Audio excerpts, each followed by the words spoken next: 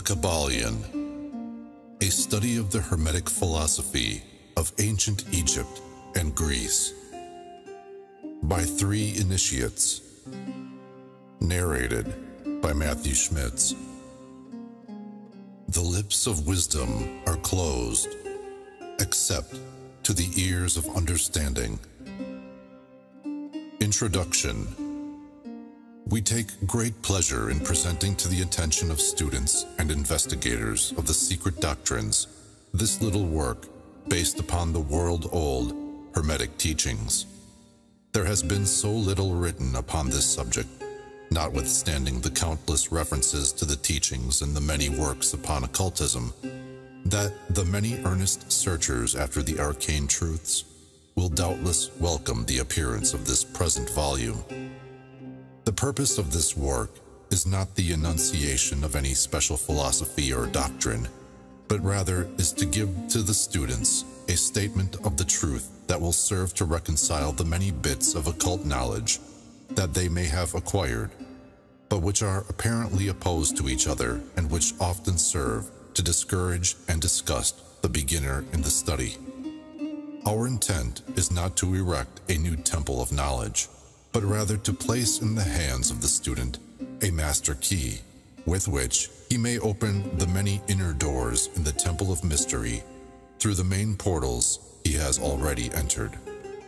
There is no portion of the occult teachings possessed by the world which have been so closely guarded as the fragments of the Hermetic teachings, which have come down to us over the tens of centuries which have elapsed since the lifetime of its great founder, Hermes Trismegistus, the scribe of the gods, who dwelt in old Egypt in the days when the present race of men was in its infancy, contemporary with Abraham, and, if the legends be true, an instructor of that venerable sage Hermes was, and is, the great central sun of occultism, whose rays have served to illumine the countless teachings which have been promulgated since his time.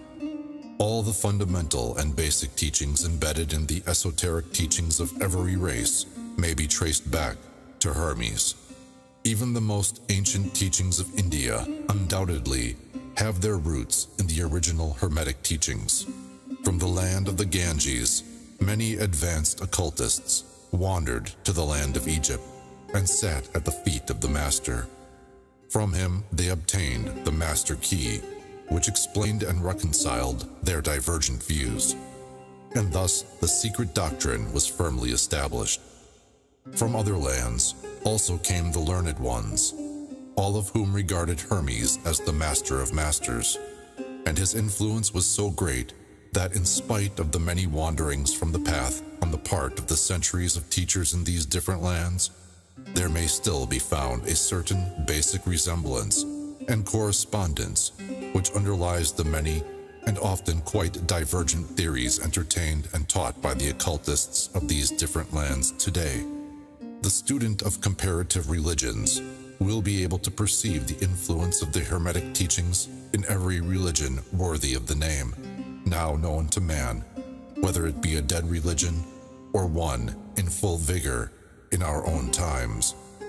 There is always certain correspondence in spite of the contradictory features, and the Hermetic teachings act as the great reconciler. The life work of Hermes seems to have been in the direction of planting the great seed truth, which has grown and blossomed in so many strange forms, rather than to establish a school of philosophy which would dominate the world's thought. But, nevertheless, the original truths taught by him have been kept intact in their original purity by a few men each age, who, refusing great numbers of half-developed students and followers, followed the Hermetic custom and reserved their truth for the few who were ready to comprehend and master it. From lip to ear, the truth has been handed down among the few.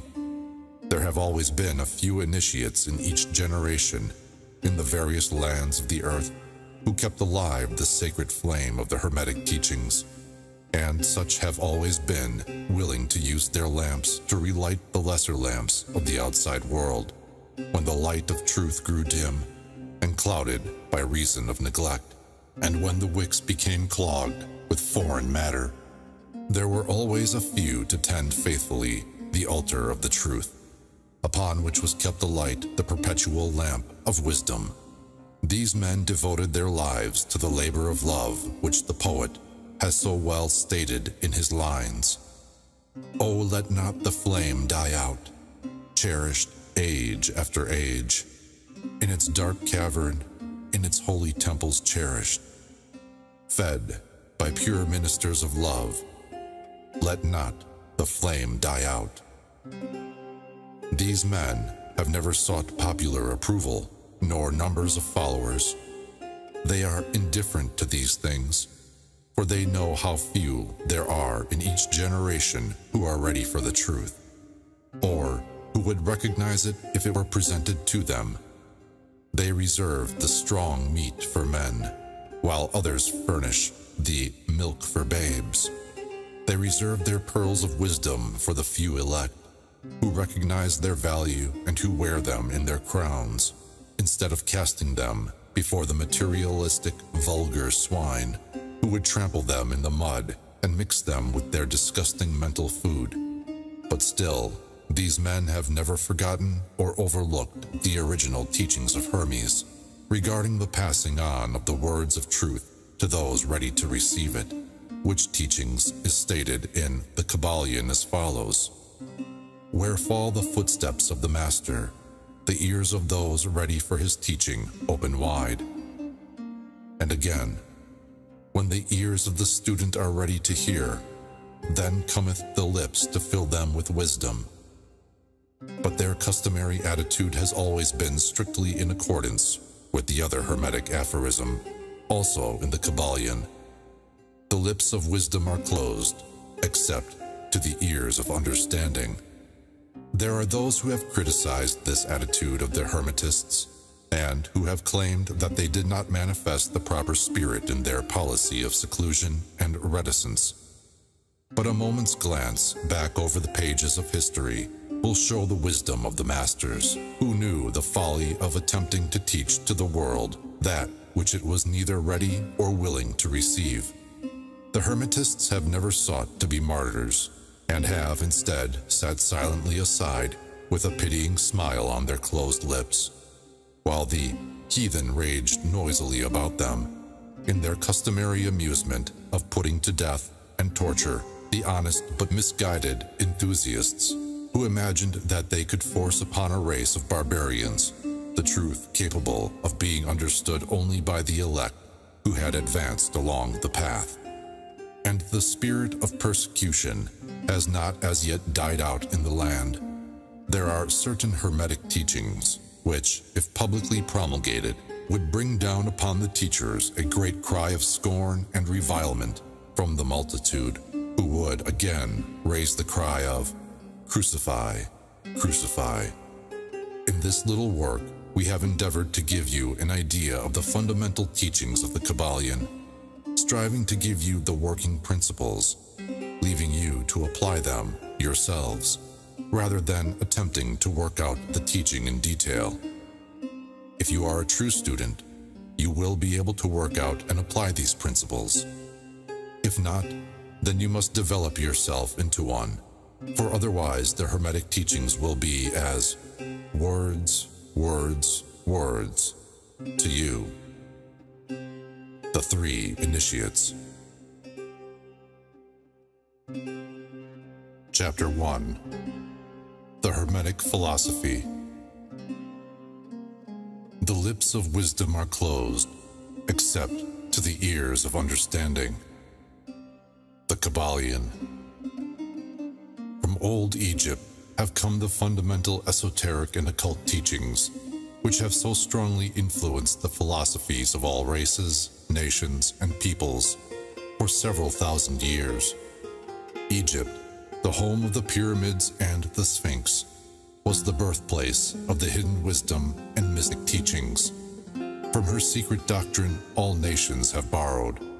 India, Persia, Chaldea, Media, China, Japan, Assyria, ancient Greece and Rome, and other ancient countries partook liberally at the feast of knowledge, which the Hierophants and masters of the land of Isis so freely provided for those who came prepared to partake of the great store of mystic and occult lore which the masterminds of that ancient land had gathered together. In ancient Egypt dwelt the great adepts and masters who have never been surpassed and who seldom have been equaled during the centuries that have taken their processional flight since the days of the great Hermes. In Egypt was located the great lodge of lodges of the mystics. At the doors of her temples entered the neophytes, who afterward, as hierophants, adepts, and masters, traveled to the four corners of the earth, carrying with them the precious knowledge which they were ready, anxious, and willing to pass on to those who were ready to receive the same. All students of the occult recognize the debt that they owe to these venerable masters of that ancient land. But among those great masters of ancient Egypt, there once dwelt one of whom masters hailed as the Master of Masters. This man, if man indeed he was, dwelt in Egypt in the earliest days. He was known as Hermes Trismegistus. He was the father of the occult wisdom, the founder of astrology, the discoverer of alchemy. The details of his life story are lost to history, owing to the lapse of the years, though several of the ancient countries disputed with each other in their claims to the honor of having furnished his birthplace, and this thousands of years ago. The date of his sojourn in Egypt, in that his last incarnation on this planet, is not now known, but it has been fixed at the early days of the oldest dynasties of Egypt, long before the days of Moses. The best authorities regard him as a contemporary of Abraham, and some of the Jewish traditions go so far as to claim that Abraham acquired a portion of his mystic knowledge from Hermes himself. As the years rolled by after his passing from this plane of life, tradition recording that he lived 300 years in the flesh, the Egyptians deified Hermes and made him one of their gods, under the name of Thoth. Years later, the people of ancient Greece also made him one of their many gods, calling him Hermes, the god of wisdom. The Egyptians revered his memory for many centuries, yes, tens of centuries, calling him the scribe of the gods, and bestowing upon him distinctively his ancient title, Trismegistus, which means the thrice great, the great great, the greatest great, etc. In all the ancient lands, the name of Hermes Trismegistus was revered, the name being synonymous with the fount of wisdom. Even to this day, we use the term Hermetic in the sense of secret, sealed so that nothing can escape, etc. And this by reason of the fact that the followers of Hermes always observed the principle of secrecy in their teachings. They did not believe in casting pearls before swine, but rather held to the teaching, milk for babes, meat for strong men, both of which maxims are familiar to readers of the Christian scriptures, but both of which had been used by the Egyptians for centuries before the Christian era. And this policy of careful dissemination of the truth has always characterized the Hermetics, even unto the present day. The Hermetic teachings are to be found in all lands, among all religions, but never identified with any particular country, nor with any particular religious sect. This is because of the warning of the ancient teachers against allowing the secret doctrine to become crystallized into a creed. The wisdom of this caution is apparent to all students of history. The ancient occultism of India and Persia degenerated and was largely lost, owing to the fact that the teachers became priests, and so mixed theology with the philosophy, the result being that the occultism of India and Persia has been gradually lost amidst the mass of religious superstition, cults, creeds, and gods. So it was with ancient Greece and Rome. So it was with the Hermetic teachings of the Gnostics and early Christians, which were lost at the time of Constantine, whose iron hand smothered philosophy with the blanket of theology, losing to the Christian Church that which was its very essence and spirit, and causing it to grope throughout several centuries before it found the way back to its ancient faith. The indications apparent to all careful observers in this 20th century being that the Church is now struggling to get back to its ancient mystic teachings. But there were always a few faithful souls who kept alive the flame, tending it carefully and not allowing its light to become extinguished. And thanks to these staunch hearts and fearless minds, we have the truth still with us. But it is not found in books to any great extent. It has been passed along from master to student, from initiate to hierophant, from lip to ear. When it was written down at all, its meaning was veiled in terms of alchemy and astrology, so that only those possessing the key could read it aright. This was made necessary in order to avoid the persecutions of the theologians of the Middle Ages, who fought the secret doctrine with fire and sword, stake, gibbet, and cross. Even to this day, there will be found but few reliable books on the Hermetic philosophy, although there are countless references to it in many books written on various phases of occultism. And yet, the Hermetic philosophy is the only master key which will open all the doors of the occult teachings. In the early days, there was a compilation of certain basic Hermetic doctrines, passed on from teacher to student, which was known as the Kybalion. The exact significance and meaning of the term having been lost for centuries.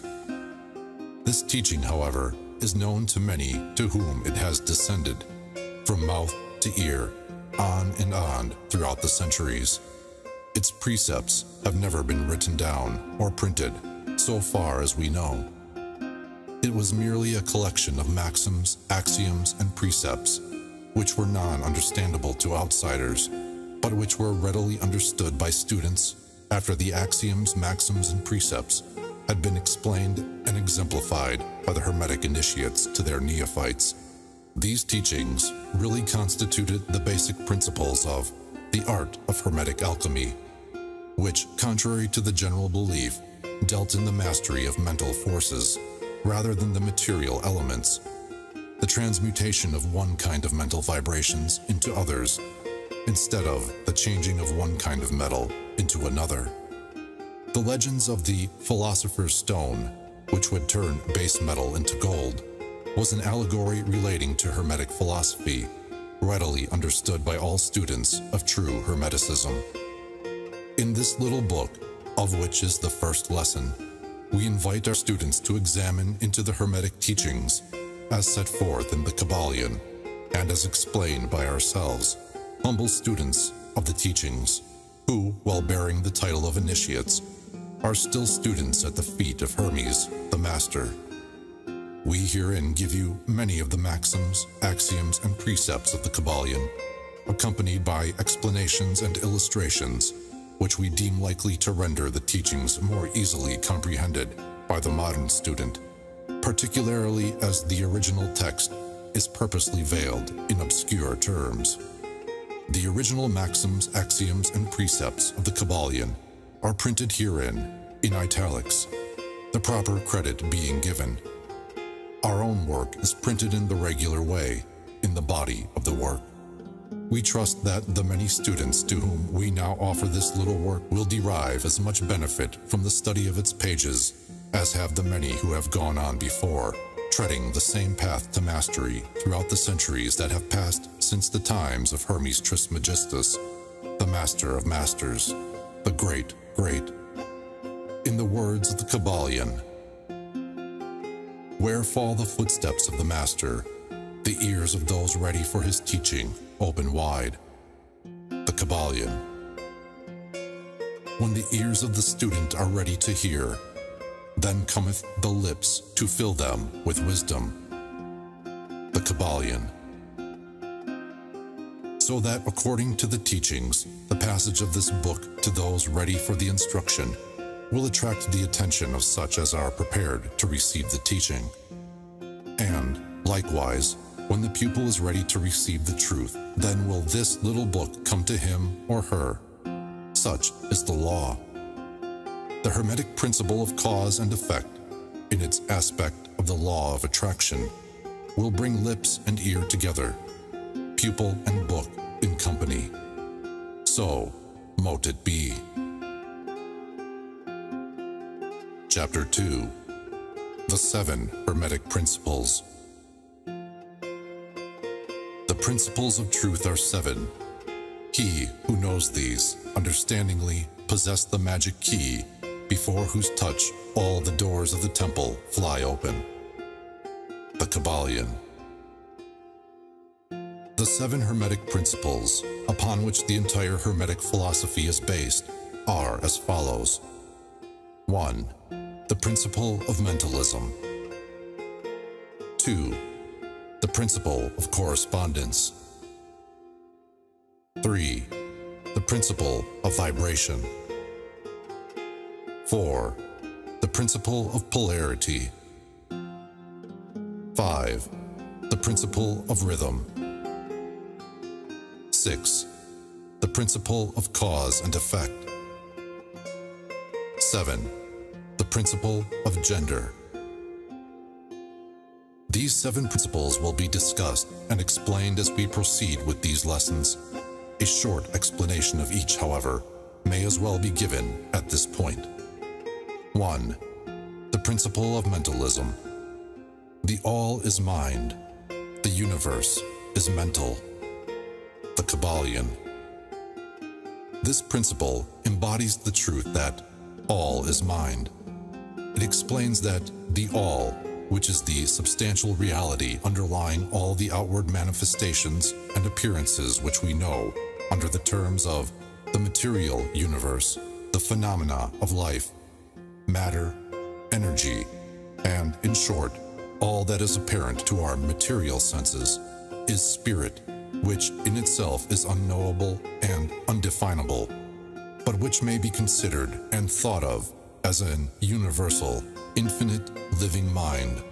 It also explains that all the phenomenal world or universe is simply a mental creation of the all, subject to the laws of created things, and that the universe as a whole, and in its parts or units, has its existence in the mind of the all, in which mind we live and move and have our being.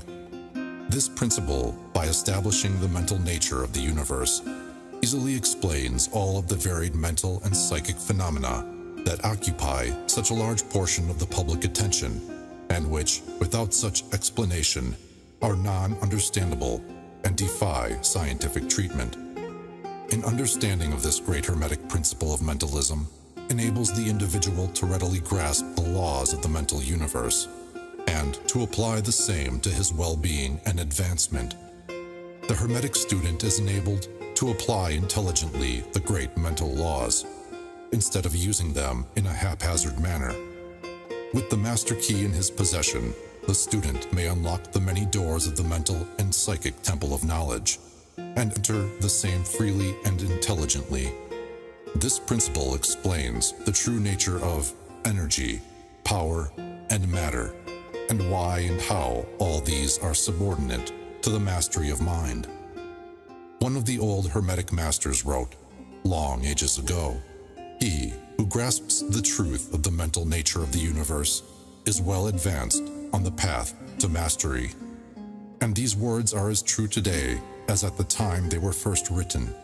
Without this master key, mastery is impossible, and the student knocks in vain at the many doors of the temple. 2. The principle of correspondence. As above, so below. As below, so above. The Kybalion.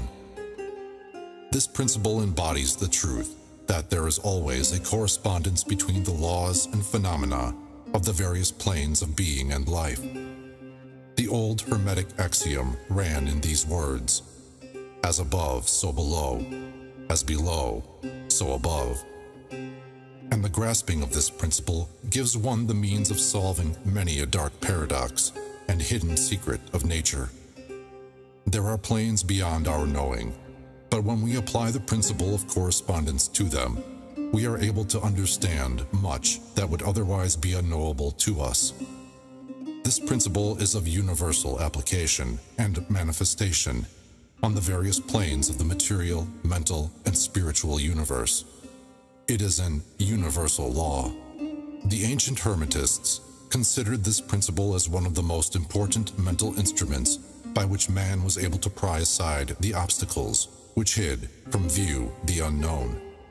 Its use even tore aside the veil of Isis to the extent that a glimpse of the face of the goddess might be caught. Just as a knowledge of the principles of geometry enables a man to measure distant suns and their movements while seated in his observatory, so a knowledge of the principle of correspondence enables man to reason intelligently from the known to the unknown. Studying the monad, he understands the archangel. 3. The principle of vibration. Nothing rests. Everything moves. Everything vibrates. The Kybalion. This principle embodies the truth that everything is in motion. Everything vibrates. Nothing is at rest. Facts which modern science endorses and which each new scientific discovery tends to verify. And yet this Hermetic principle was enunciated thousands of years ago by the masters of ancient Egypt.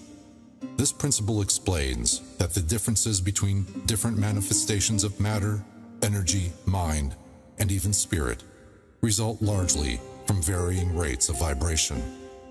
From the all, which is pure spirit, down to the grossest form of matter, all is in vibration.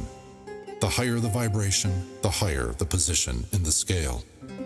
The vibration of spirit is at such an infinite rate of intensity and rapidity that it is practically at rest, just as a rapidly moving wheel seems to be motionless.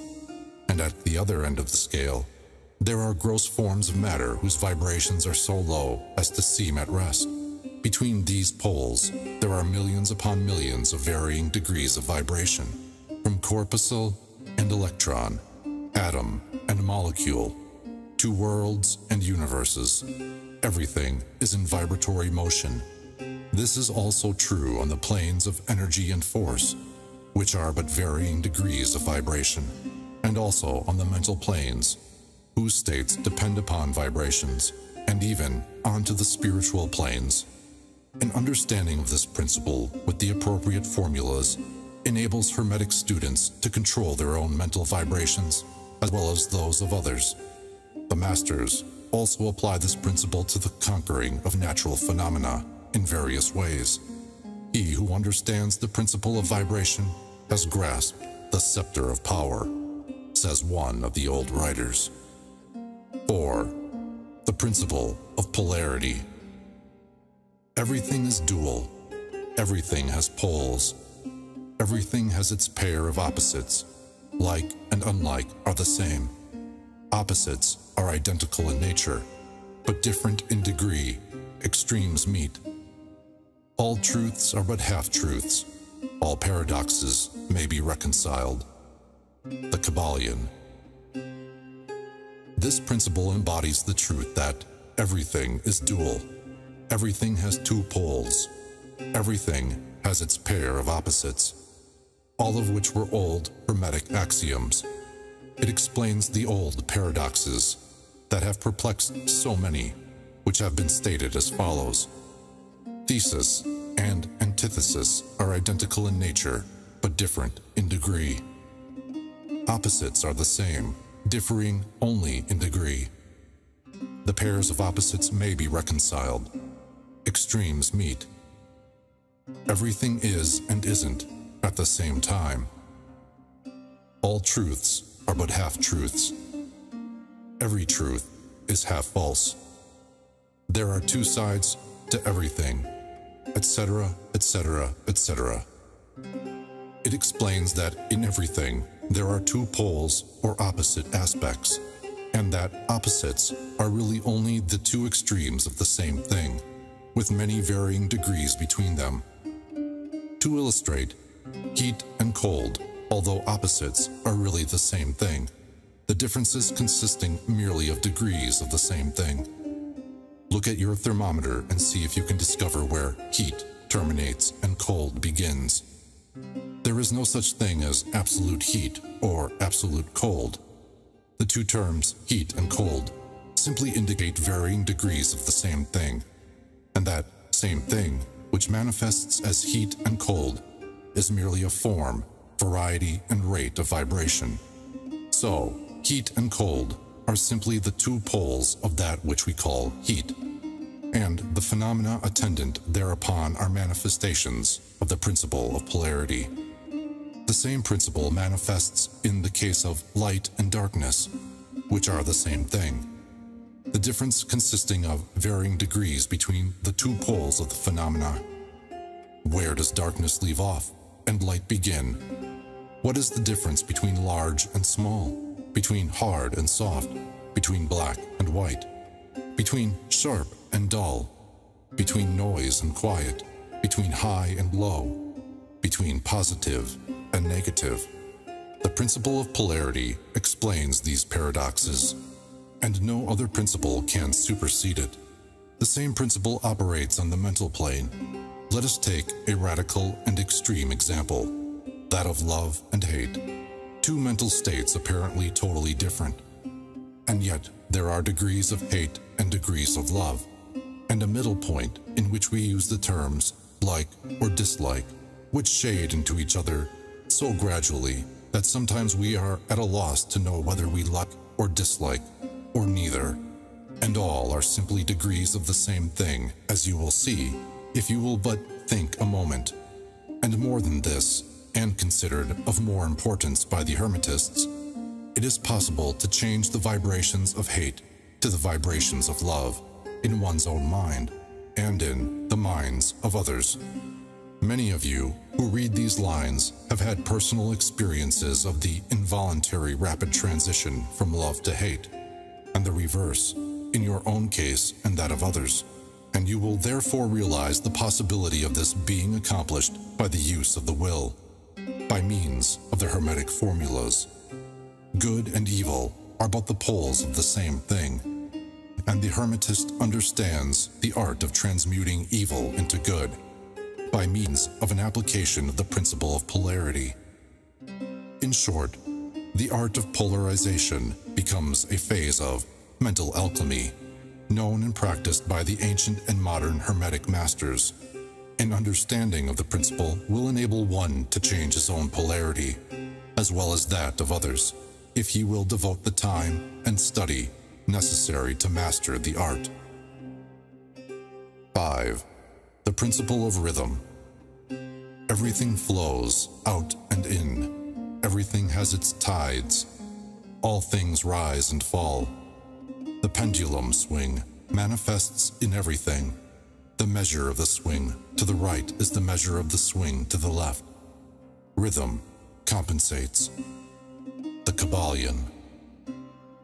This principle embodies the truth that in everything there is manifested a measured motion, to and fro, a flow and inflow, a swing backward and forward, a pendulum-like movement, a tide-like ebb and flow, a high tide and low tide. Between the two poles which exist in accordance with the principle of polarity described a moment ago, there is always an action and a reaction, an advance and a retreat, a rising and a sinking. This is in the affairs of the universe, suns, worlds, men, animals, mind, energy, and matter. This law is manifest in the creation and destruction of worlds, in the rise and fall of nations, in the life of all things, and finally, in the mental states of man. And it is with this latter that the Hermetists find the understanding of the principle most important. The Hermetists have grasped this principle, finding its universal application, and have also discovered certain means to overcome its effects in themselves by the use of the appropriate formulas and methods. They apply the mental law of neutralization. They cannot annul the principle or cause it to cease its operation. but they have learned how to escape its effects upon themselves to a certain degree, depending upon the mastery of the principle. They have learned how to use it instead of being used by it. In this and similar methods consists the art of the Hermetists. The master of Hermetics polarizes himself at the point at which he desires to rest, and then neutralizes the rhythmic swing of the pendulum, which would tend to carry him to the other pole.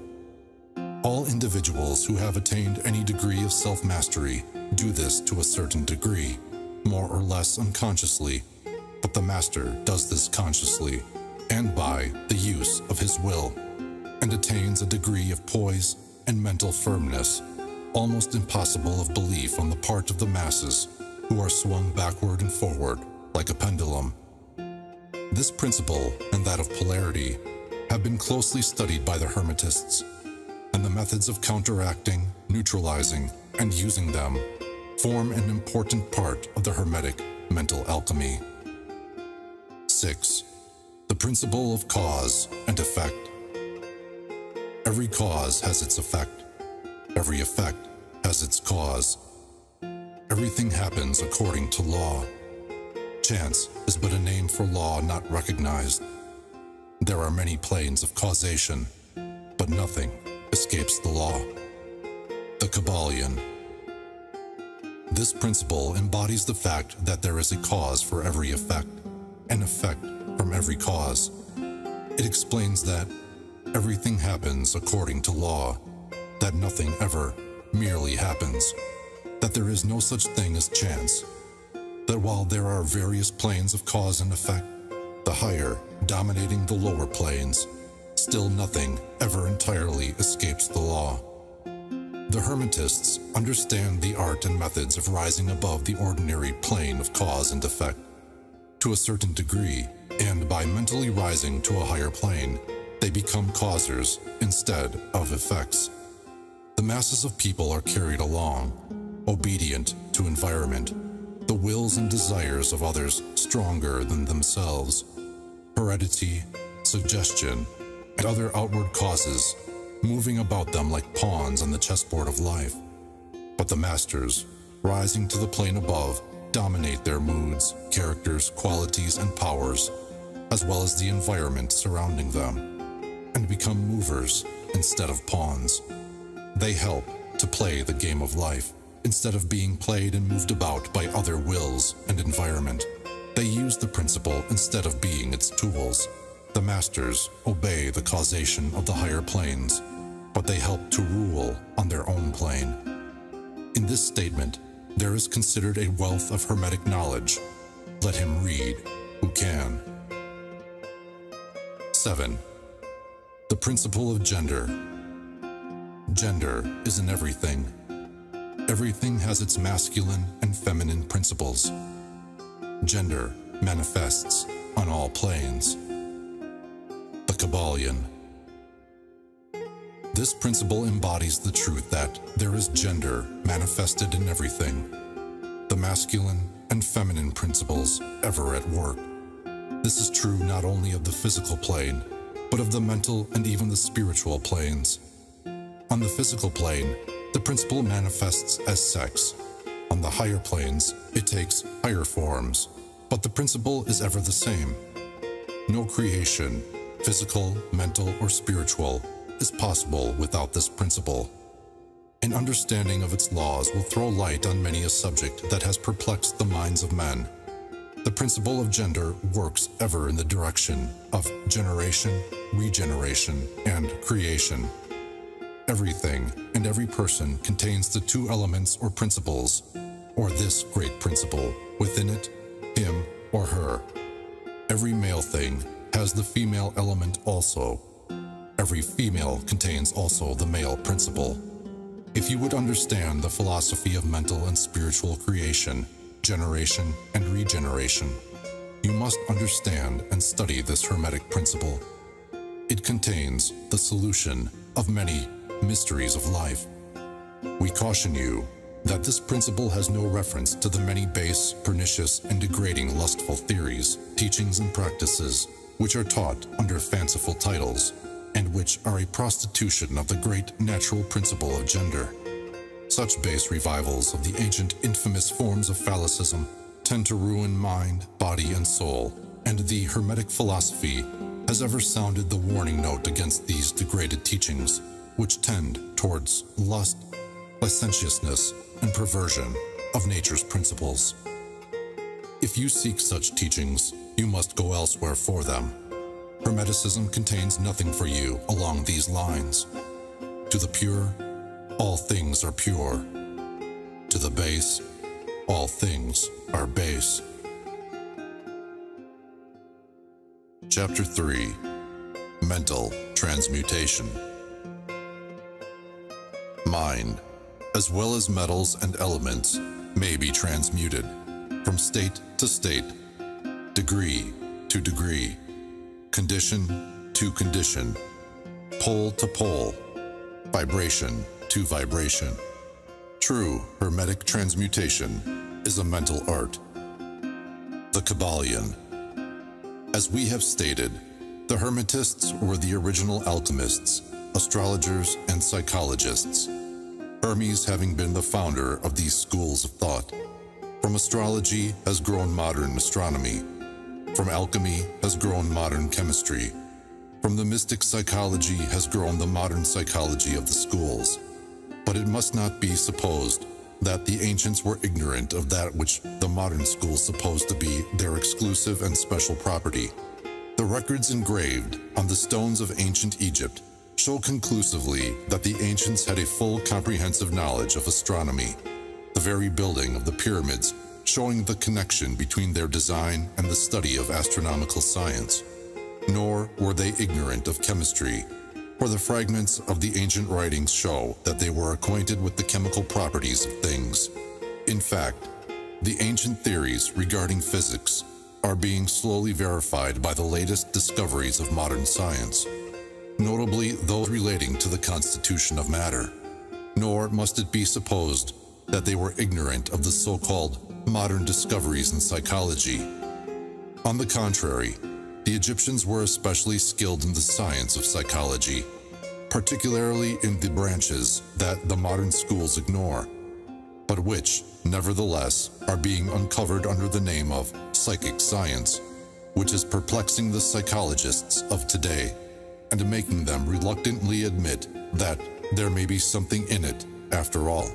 The truth is that beneath the material chemistry, astronomy, and psychology, that is, the psychology in its phase of brain action, the ancients possessed a knowledge of transcendental astronomy, called astrology, of transcendental chemistry, called alchemy, of transcendental psychology, called mystic psychology. They possessed the inner knowledge as well as the outer knowledge, the latter alone being possessed by modern scientists. Among the many secret branches of knowledge possessed by the Hermetists was that known as mental transmutation, which forms the subject matter of this lesson. Transmutation is a term usually employed to designate the ancient art of the transmutation of metals, particularly of the base metals into gold. The word transmute means to change from one nature, form, or substance into another, to transform. Webster. And accordingly, mental transmutation means the art of changing and transforming mental states, forms, and conditions into others. So you may see that mental transmutation is the art of mental chemistry, if you like the term, a form of practical mystic psychology. But this means far more than appears on the surface. Transmutation, alchemy, or chemistry on the mental plane is important enough in its effects, to be sure, and if the art stopped there, it would still be one of the most important branches of study known to man. But this is only the beginning. Let us see why. The first of the 7 Hermetic principles is the principle of mentalism, the axiom of which is, the all is mind, the universe is mental, which means that the underlying reality of the universe is mind, and the universe itself is mental, that is, existing in the mind of the all. We shall consider this principle in succeeding lessons, But let us see the effect of the principle if it be assumed to be true. If the universe is mental in its nature, then mental transmutation must be the art of changing the conditions of the universe along the lines of matter, force, and mind. So you see, therefore, that mental transmutation is really the magic of which the ancient writers had so much to say in their mystical works, and about which they gave so few practical instructions. If all be mental, then the art which enables one to transmute mental conditions must render the master the controller of material conditions as well as those ordinarily called mental. As a matter of fact, none but advanced mental alchemists have been able to attain the degree of power necessary to control the grosser physical conditions, such as the control of the elements of nature, the production or cessation of tempests, the production and cessation of earthquakes and other great physical phenomena. But that such men have existed, and do exist today, is a matter of earnest belief to all advanced occultists of all schools. That the masters exist and have these powers, the best teachers assure their students, having had experiences which justify them in such belief and statements. These masters do not make public exhibitions of their powers, but seek seclusion from the crowds of men in order to better their work along the path of attainment. We mention their existence at this point merely to call your attention to the fact that their power is entirely mental and operates along the lines of the higher mental transmutation under the Hermetic principle of mentalism. The universe is mental. The Kybalion. But students and Hermetists of lesser degree than masters, the initiates and teachers, are able to freely work along the mental plane in mental transmutation. In fact, all that we call psychic phenomena, mental influence, mental science, new thought phenomena, etc., operates along the same general lines. For there is but one principle involved, no matter by what name the phenomena be called. The student and practitioner of mental transmutation works among the mental plane, transmuting mental conditions, states, etc., into others, according to various formulas, more or less efficacious. The various treatments, affirmations, denials, etc., of the schools of mental science are but formulas, often quite imperfect and unscientific, of the Hermetic art. The majority of modern practitioners are quite ignorant compared to the ancient masters, for they lack the fundamental knowledge upon which the work is based. Not only may the mental states, etc., of oneself be changed or transmuted by Hermetic methods, but also the states of others may be, and are, constantly transmuted in the same way, usually unconsciously, but often consciously by some understanding the laws and principles, in cases where the people affected are not informed of the principles of self-protection. And more than this, as many students and practitioners of modern mental science know, every material condition depending upon the minds of other people may be changed or transmuted in accordance with the earnest desire, will, and treatments of persons desiring changed conditions of life. The public are so generally informed regarding these things at present that we do not deem it necessary to mention the same at length, our purpose at this point being merely to show the Hermetic principle and art underlying all of these various forms of practice, good and evil, for the force can be used in opposite directions according to the Hermetic principles of polarity. In this little book, we shall state the basic principles of mental transmutation, that all who read may grasp the underlying principles, and thus possess the master key that will unlock the many doors of the principle of polarity. We shall now proceed to a consideration of the first of the Hermetic 7 principles, the principle of mentalism, in which is explained the truth that the all is mind, the universe is mental, in the words of the Kybalion. We ask the close attention and careful study of this great principle on the part of our students, for it is really the basic principle of the whole Hermetic philosophy and of the Hermetic art of mental transmutation.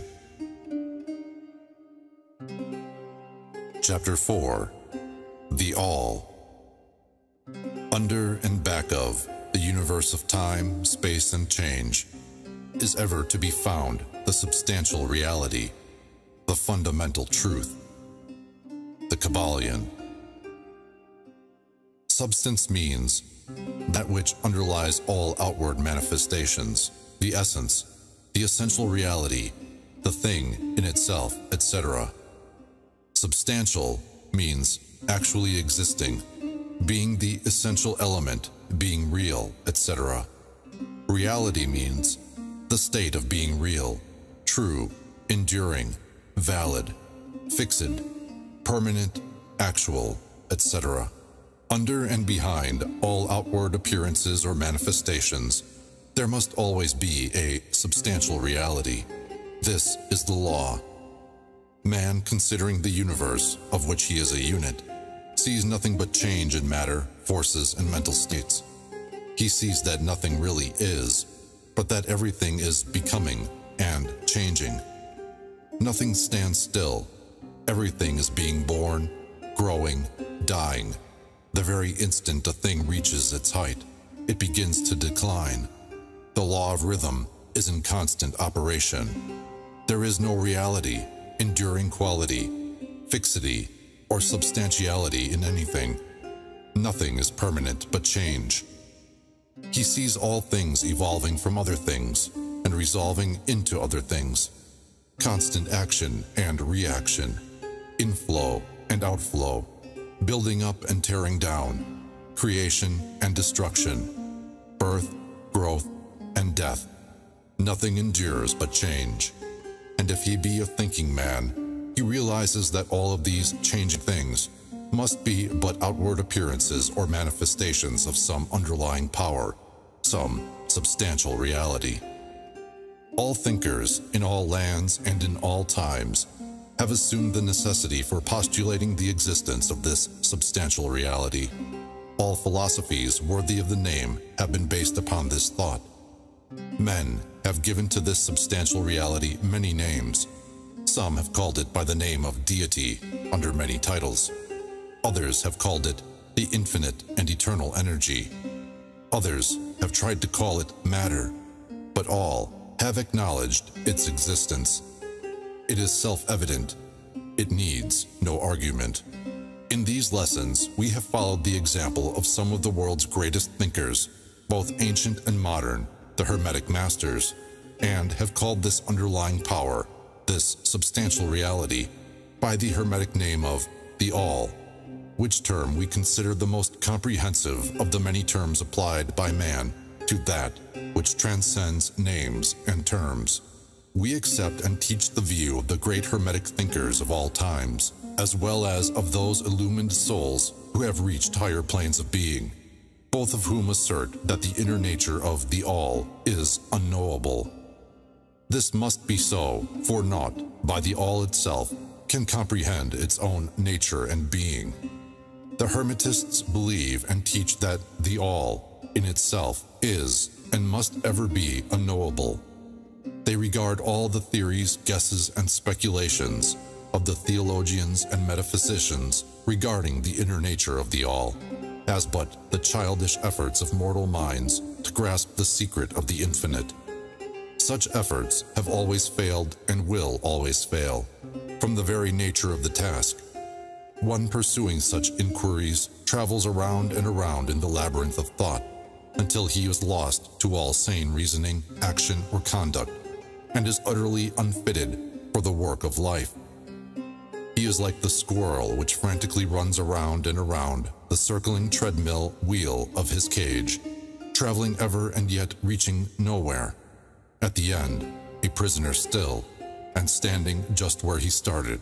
And still more presumptuous are those who attempt to ascribe to the All the personality, qualities, properties, characteristics, and attributes of themselves, ascribing to the All the human emotions, feelings, and characteristics, even down to the pettiest qualities of mankind, such as jealousy, susceptibility to flattery and praise, desire for offerings and worship, and all the other survivals from the days of the childhood of the race. Such ideas are not worthy of grown men and women, and are rapidly being discarded. At this point, it may be proper for me to state that we make a distinction between religion and theology, between philosophy and metaphysics.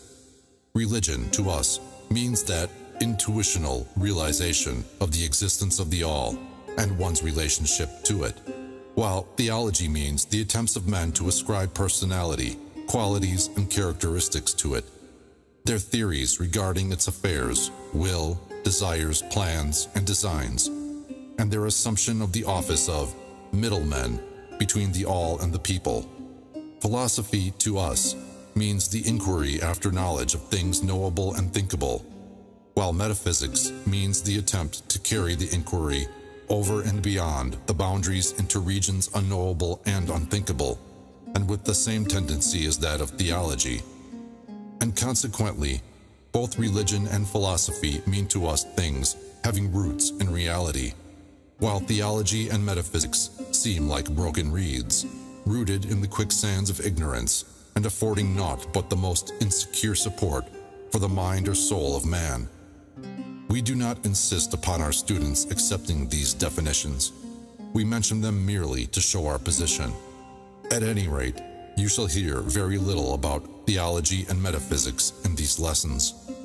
But while the essential nature of the all is unknowable, there are certain truths connected with its existence which the human mind finds itself compelled to accept. And an examination of these reports from a proper subject of inquiry, particularly as they agree with the reports of the illumined on higher planes. And to this inquiry we now invite you. That which is the fundamental truth, the substantial reality, is beyond true naming, but the wise men call it the all, the Kybalion. In its essence, the all is unknowable, the Kybalion. But the report of reason must be hospitably received and treated with respect, the Kybalion. The human reason, whose reports we must accept so long as we think at all, informs us as following regarding the all, and that without attempting to remove the veil of the unknowable. 1. The all must be all that really is. There can be nothing existing outside of the all, else the all would not be the all. 2. The all must be infinite, for there is nothing else to define, confine, bound, limit, or restrict the all. It must be infinite in time, or eternal. It must have always continuously existed, for there is nothing else to have ever created it, and something can never evolve from nothing. And if it had ever not been, even for a moment, it would not be now.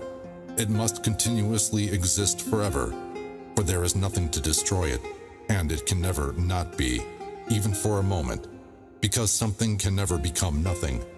It must be infinite in space. It must be everywhere, for there is no place outside of the all. It cannot be otherwise than continuous in space, without break, cessation, separation, or interruption, for there is nothing to break, separate, or interrupt its continuity, and nothing with which to fill in the gaps. It must be infinite in power, or absolute, for there is nothing to limit, restrict, restrain, confine, disturb, or condition it. It is subject to no other power, for there is no other power. 3. The all must be immutable, or not subject to change in its real nature, for there is nothing to work changes upon it, nothing into which it could change, nor from which it could have changed. It cannot be added to, nor subtracted from, increased nor diminished, nor become greater or lesser in any respect whatsoever. It must have always been, and must always remain, just what it is now, the all. There has never been, is not now, and never will be, anything else into which it can change. The all, being infinite, absolute, eternal, and unchangeable, it must follow that anything finite, changeable, fleeting, and conditioned cannot be the all.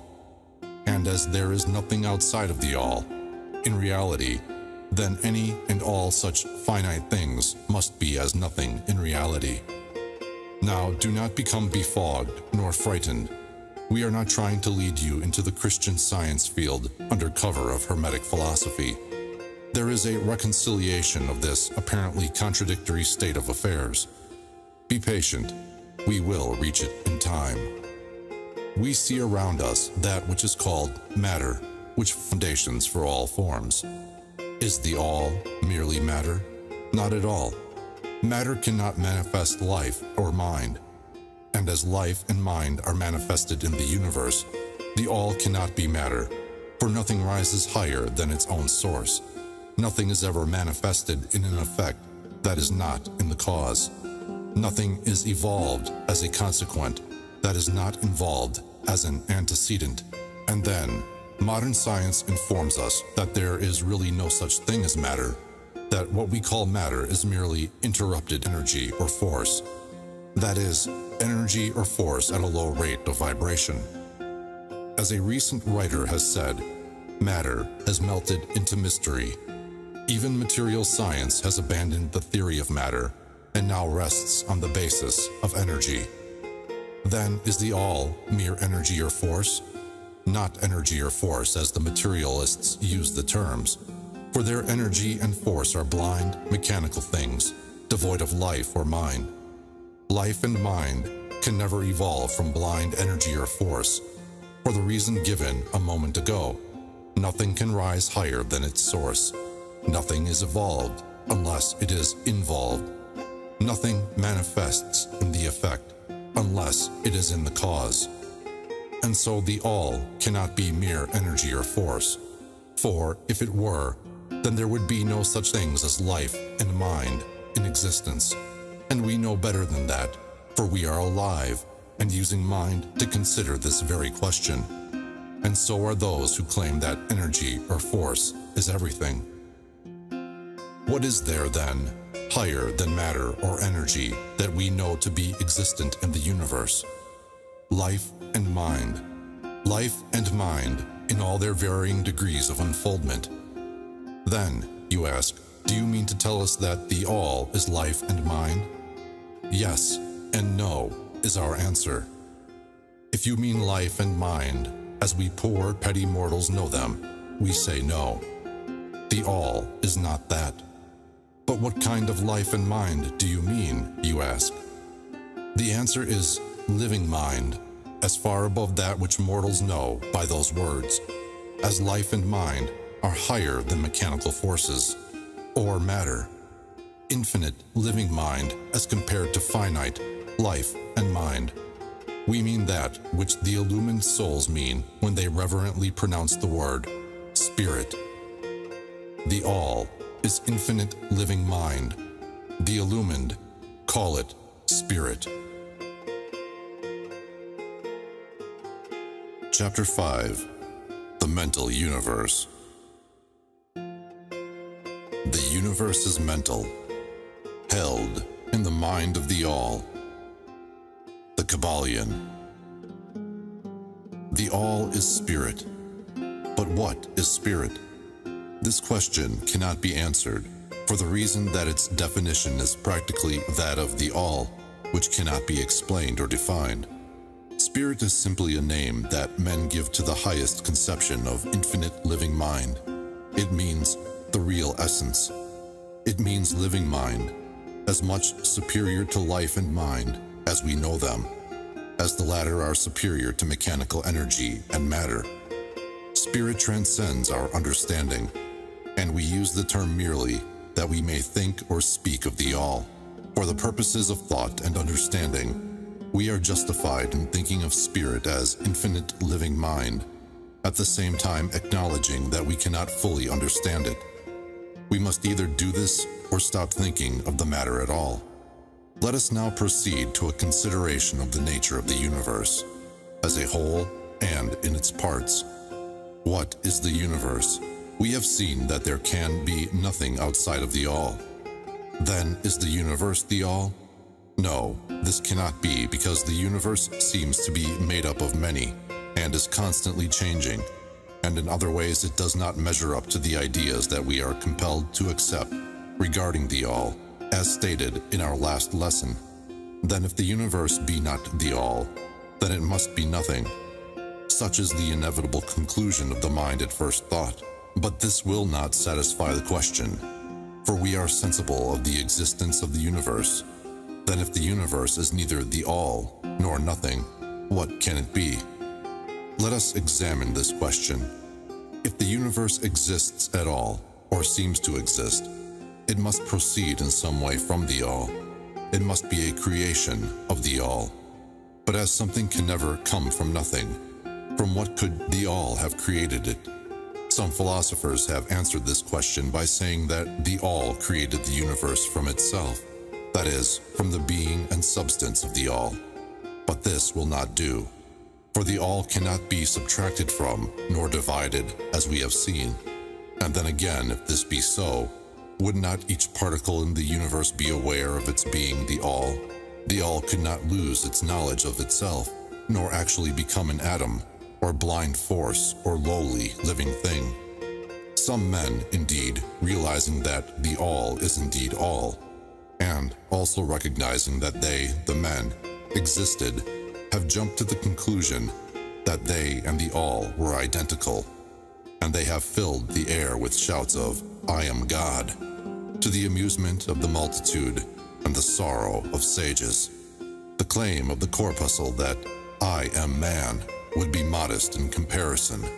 But what indeed is the universe if it be not the all, not yet created by the all having separated itself into fragments?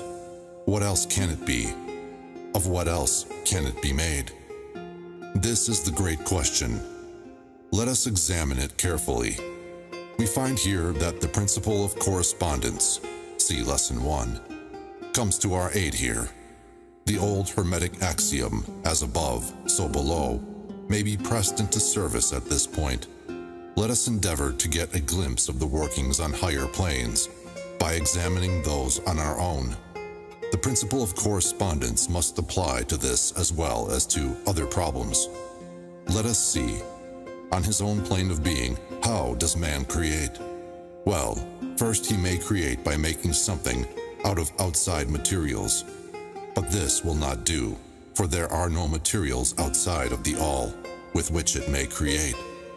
Well, then secondly, man procreates or reproduces his kind by the process of begetting, which is self-multiplication, accomplished by transferring a portion of his substance to his offspring.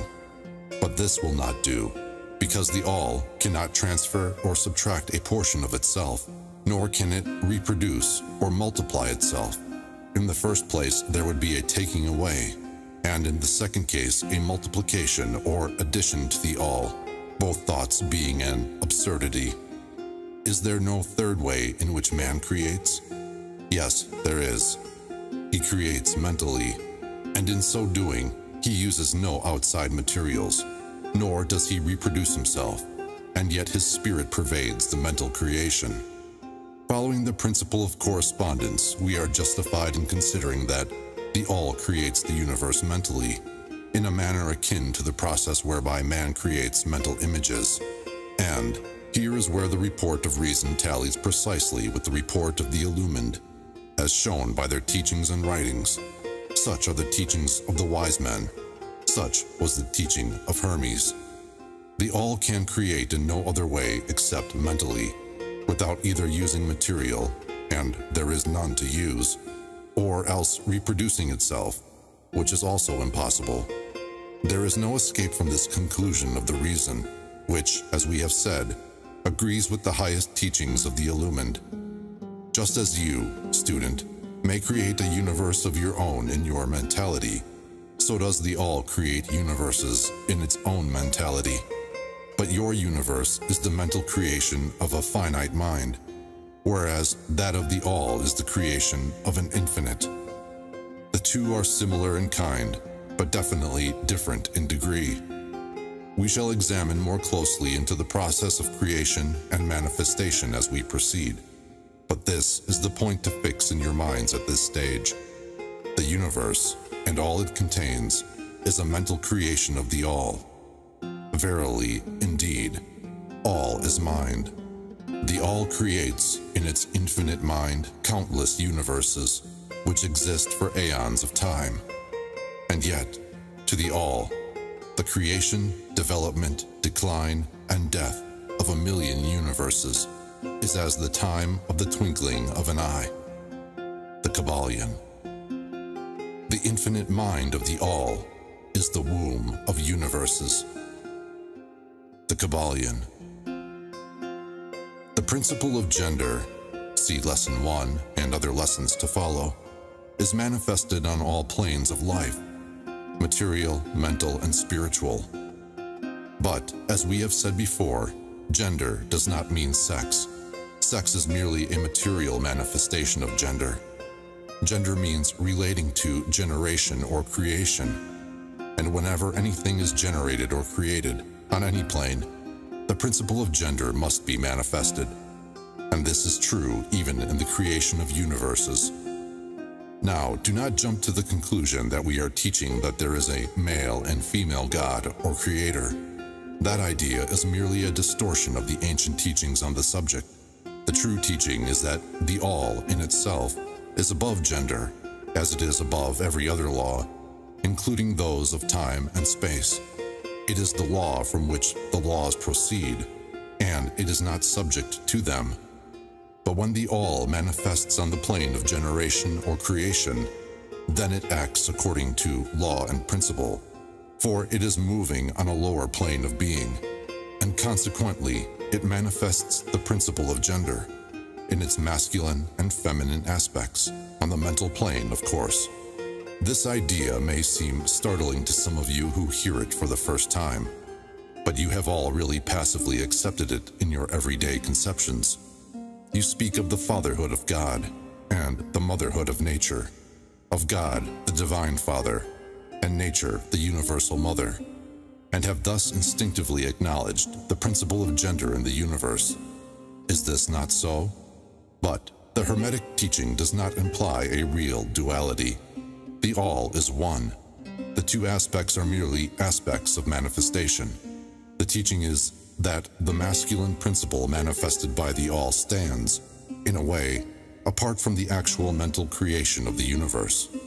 It projects its will toward the feminine principle, which may be called nature, whereupon the latter begins the actual work of the evolution of the universe, from simple centers of activity on to man, and then on and on still higher, all according to well-established and firmly enforced laws of nature. If you prefer the old figures of thought, you may think of the masculine principle as God, the Father, and of the feminine principle as nature, the universal mother, from whose womb all things have been born. This is more than a mere poetic figure of speech. It is an idea of the actual process of the creation of the universe. But always remember that the all is but one, and that in its infinite mind, the universe is generated, created, and exists. It may help you to get the proper idea if you will apply the law of correspondence to yourself and your own mind. You know that the part of you which you call I, in a sense, stands apart and witnesses the creation of mental images in your own mind. The part of your mind in which the mental generation is accomplished may be called the me, in distinction from the I, which stands apart and witnesses and examines the thoughts, ideas, and images of the me. As above, so below, remember. And the phenomena of one plane may be employed to solve the riddles of higher or lower planes. Is it any wonder that you, the child, feel that instinctive reverence for the all, which feeling we call religion, that respect and reverence for the Father mind? Is it any wonder that, when you consider the works and wonders of nature, you are overcome with a mighty feeling which has its roots away down in your inmost being? It is the mother mind that you are pressing close up to, like a babe to the breast. Do not make the mistake of supposing that the little world you see around you, the earth, which is a mere grain of dust in the universe, is the universe itself. There are millions upon millions of such worlds, and greater. And there are millions of such universes in existence within the infinite mind of the all. And even in our own little solar system, there are regions and planes of life far higher than ours, and beings compared to which we earthbound mortals are as the slimy life forms that dwell on the ocean's bed when compared to man. There are beings with powers and attributes higher than man has ever dreamed of the gods possessing, and yet these beings were once as you, and still lower, and you will be even as they, and still higher in time. For such is the destiny of man as reported by the illumined. And death is not real, even in the relative sense. It is but birth to a new life, and you shall go on and on and on to higher and still higher planes of life, for aeons upon aeons of time. The universe is your home, and you shall explore its farthest recesses before the end of time. You are dwelling in the infinite mind of the All, and your possibilities and opportunities are infinite, both in time and space, and at the end of the grand cycle of aeons, when the All shall draw back into itself all of its creations, you will go gladly, for you will then be able to know the whole truth of being at one with the All. Such is the report of the illumined, those who have advanced well along the path, and, in the meantime, rest calm and serene. You are safe and protected by the infinite power of the Father-Mother mind. Within the Father-Mother mind, mortal children are at home. The Kybalion. There is not one who is fatherless nor motherless in the universe. The Kybalion. Chapter 6. The Divine Paradox. The half-wise, recognizing the comparative unreality of the universe, imagine that they may defy its laws. Such are vain and presumptuous fools, and they are broken against the rocks and torn asunder by the elements by reason of their folly. The truly wise, knowing the nature of the universe, use law against laws, the higher against the lower, and by the art of alchemy, transmute that which is undesirable into that which is worthy, and thus triumph. Mastery consists not in abnormal dreams, visions, and fantastic imaginings or living, but in using the higher forces against the lower, escaping the pains of the lower planes by vibrating on the higher. Transmutation, not presumptuous denial, is the weapon of the master. The Kybalion. This is the paradox of the universe, resulting from the principle of polarity, which manifests when the All begins to create. Hearken to it, for it points the difference between half-wisdom and wisdom. While to the infinite All, the universe, its laws, its powers, its life, its phenomena, are as things witnessed in the state of meditation or dream. Yet to all that is finite, the universe must be treated as real, and life and action and thought must be based thereupon accordingly, although with an ever-understanding of the higher truth, each according to its own plane and laws. Were the All to imagine that the universe were indeed reality, then woe to the universe, for there would be no escape from lower to higher. Divineward, then, would the universe become a fixity and progress would become impossible. And if man, owing to half-wisdom, acts and lives and thinks of the universe as merely a dream, akin to his own finite dreams, then indeed does it so become for him, and like a sleepwalker, he stumbles ever around and around in a circle, making no progress and being forced into an awakening at last by his falling, bruised and bleeding over the natural laws which he ignored. Keep your mind ever on the star, but let your eyes watch over your footsteps, lest you fall into the mire by reason of your upward gaze. Remember the divine paradox, that while the universe is not, still it is. Remember ever the two poles of truth, the absolute and the relative. Beware of half-truths. What Hermetists know as the law of paradox is an aspect of the principle of polarity. The Hermetic writings are filled with references to the appearance of the paradox in the consideration of the problems of life and being. The teachers are constantly warning their students against the error of omitting the other side of any question, and their warnings are particularly directed to the problems of the absolute and the relative, which perplex all students of philosophy, and which cause so many to think and act contrary to what is generally known as common sense. And we caution all students to be sure to grasp the divine paradox of the absolute and relative, lest they become entangled in the mire of the half-truth. With this in view, this particular lesson has been written. Read it carefully. The first thought that comes to the thinking man after he realizes the truth that the universe is a mental creation of the all is that the universe and all that it contains is a mere illusion, an unreality, against which idea his instincts revolt. But this, like all other great truths, must be considered both from the absolute and the relative points of view.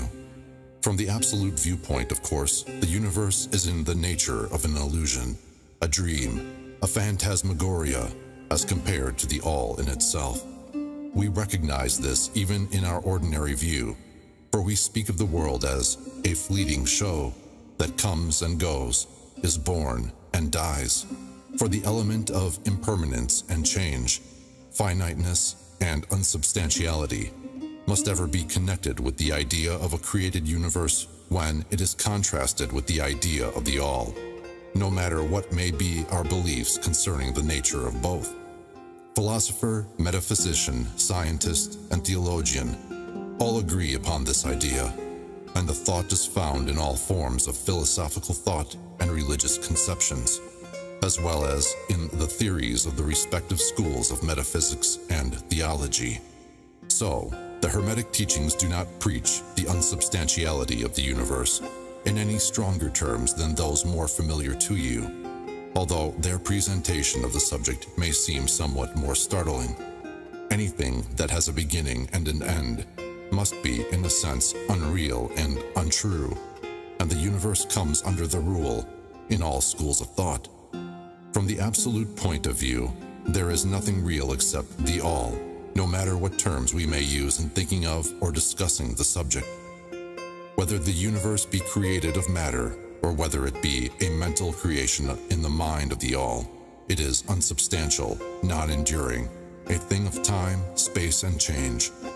We want you to realize this fact thoroughly before you pass judgment on the Hermetic conception of the mental nature of the universe. Think over any and all of the other conceptions and see whether this be not true of them. But the absolute point of view shows merely one side of the picture. The other side is the relative one. Absolute truth has been defined as things as the mind of God knows them, while relative truth is things as the highest reason of man understands them. And so, while to the all the universe must be unreal and illusionary, a mere dream or result of meditation, nevertheless, to the finite minds forming a part of that universe and viewing it through mortal faculties, the universe is very real indeed, and must be so considered. In recognizing the absolute view, we must not make the mistake of ignoring or denying the facts and phenomena of the universe as they present themselves to our mortal faculties. We are not the all, remember. To take familiar illustrations, we all recognize the fact that matter exists to our senses. We will fare badly if we do not. And yet, even our finite minds understand the scientific dictum that there is no such thing as matter from a scientific point of view. That which we call matter is held to be merely an aggregation of atoms, which atoms themselves are merely a grouping of units of force called electrons or ions, vibrating and in constant circular motion. We kick a stone and we feel the impact. It seems to be real, notwithstanding that we know it to be merely what we have stated above. But remember that our foot, which feels the impact by means of our brains, is likewise matter, so constituted of electrons, and for that matter, so are our brains. And, at the best, if it were not by reason of our mind, we would not know the foot or stone at all. Then again, the ideal of the artist or sculptor, which he is endeavoring to reproduce in stone or on canvas, seems very real to him. So do the characters in the mind of the author or dramatist, which he seeks to express so that others may recognize them. And if this be true in the case of our finite minds, what must be the degree of reality in the mental images created in the mind of the infinite? Oh friends, this universe of mentality is very real indeed. It is the only one we can ever know, though we rise from plane to plane, higher and higher in it. To know it otherwise, but actual experience, we must be the all itself.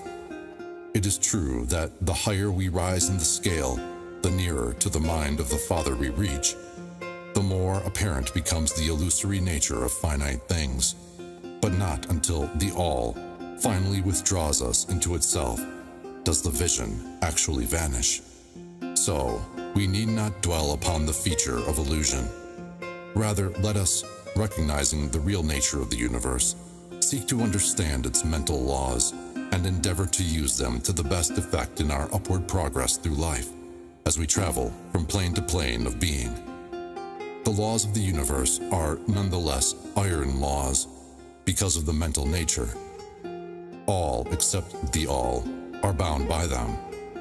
What is in the infinite mind of the all is real, in a degree second only to that reality itself, which is vested in the nature of the all. So, do not feel insecure or afraid. We are all held firmly in the finite mind of the all, and there is naught to hurt us or for us to fear. There is no power outside of the all to affect us, so we may rest calm and secure. There is a world of comfort and security in this realization when once attained. Then calm and peaceful do we sleep, rocked in the cradle of the deep, resting safely on the bosom of the ocean of infinite mind, which is the all. In the all, indeed, do we live and move and have our being.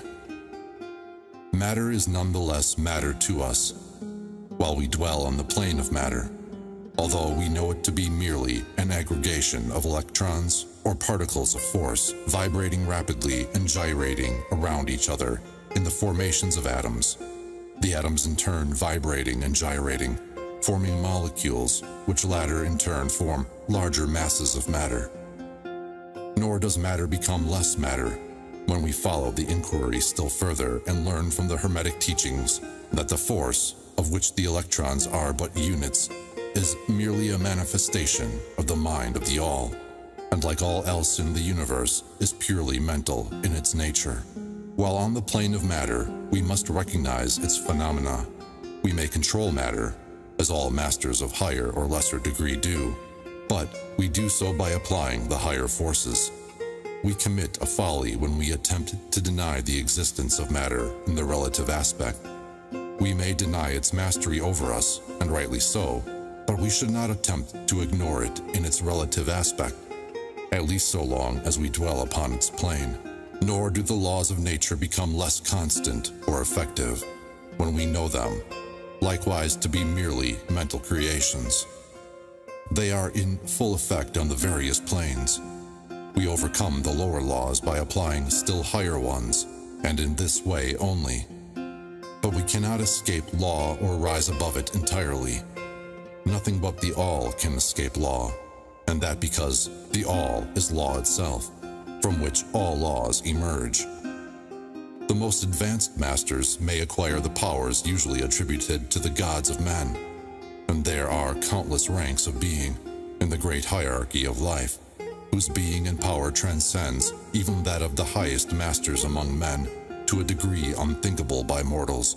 But even the highest master and the highest being must bow to the law and be as nothing in the eye of the all, so that if even these highest beings, whose powers exceed even those attributed by men to their gods, even if these are bound by and are subservient to law, then imagine the presumption of mortal men of our race and grade, when he dares to consider the laws of nature as unreal, visionary, and illusory, because he happens to be able to grasp the truth that the laws are mental in nature, and simply mental creations of the All. Those laws which the All intends to be governing laws are not to be defied or argued away. So long as the universe endures, will they endure. For the universe exists by virtue of these laws, which form its framework and which hold it together.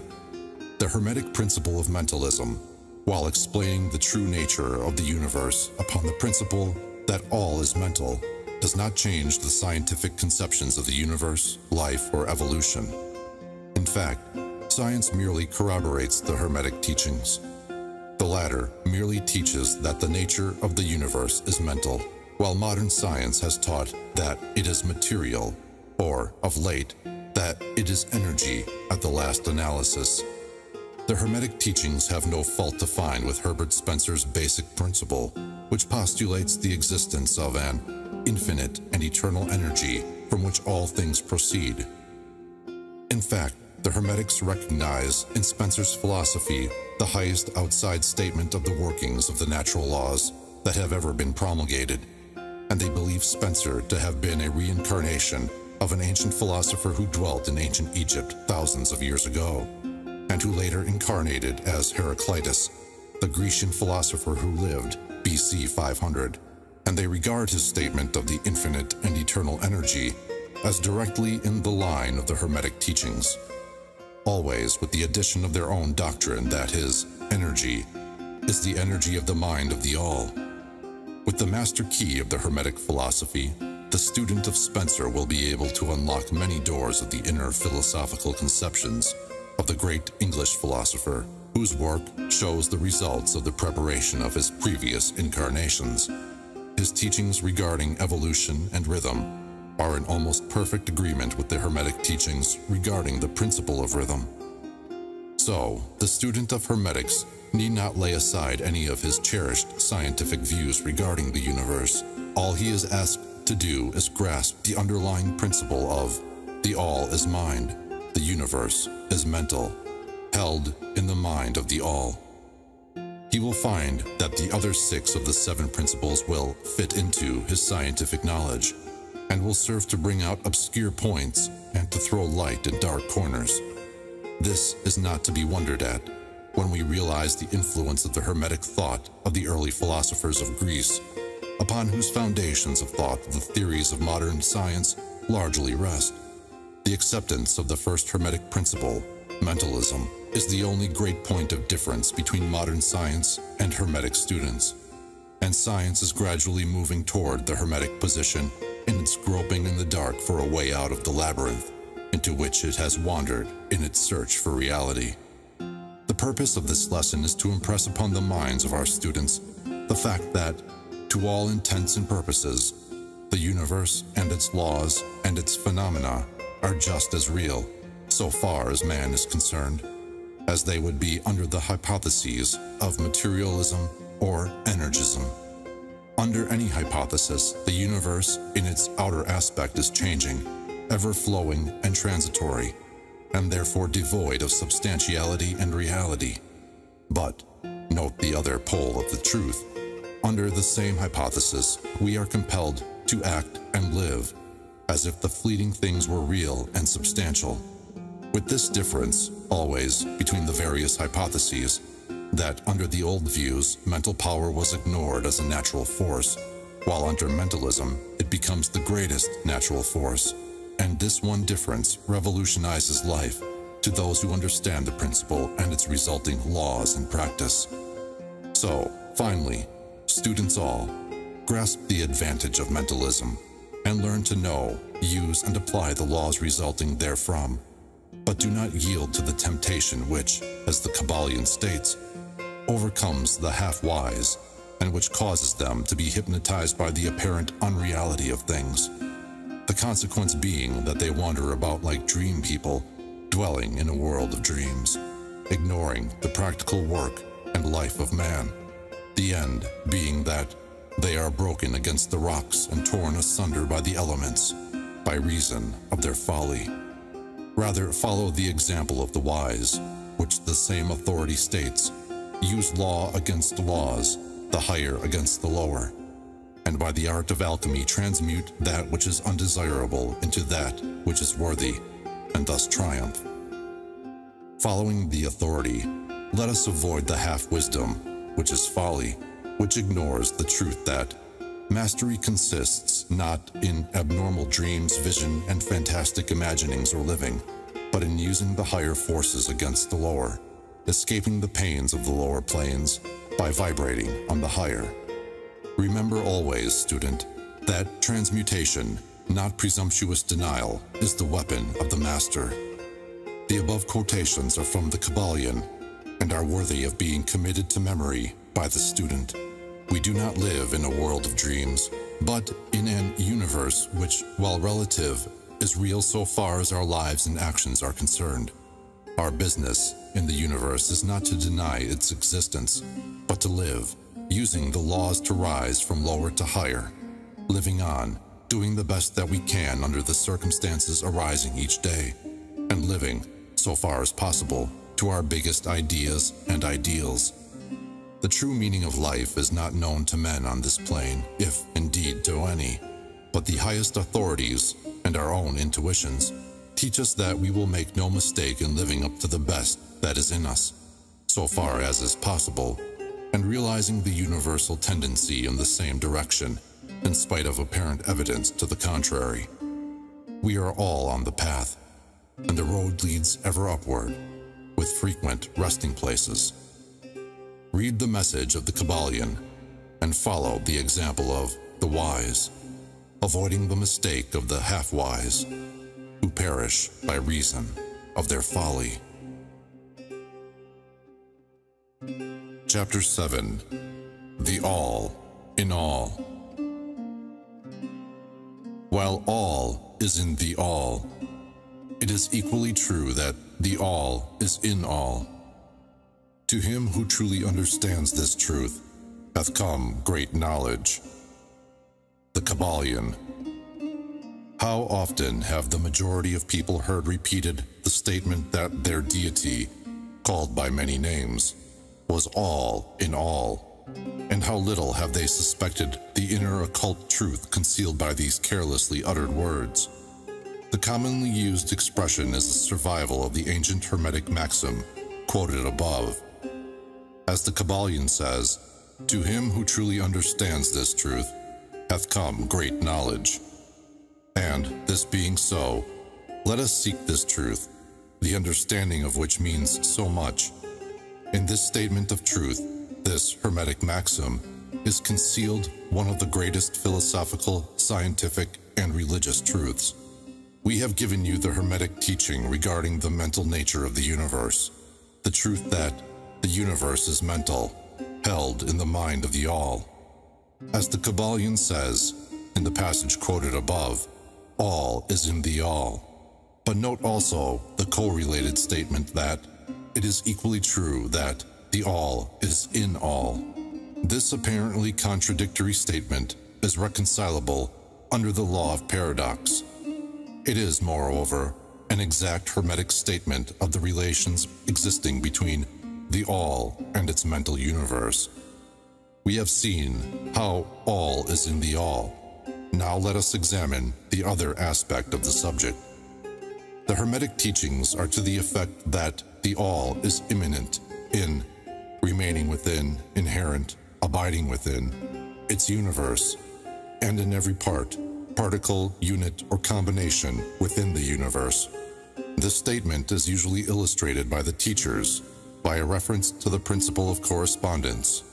The teacher instructs the student to form a mental image of something, a person, an idea, something having a mental form, the favorite example being that of the author or dramatist forming an idea of his characters, or a painter or sculptor forming an image of an ideal that he wishes to express by his art.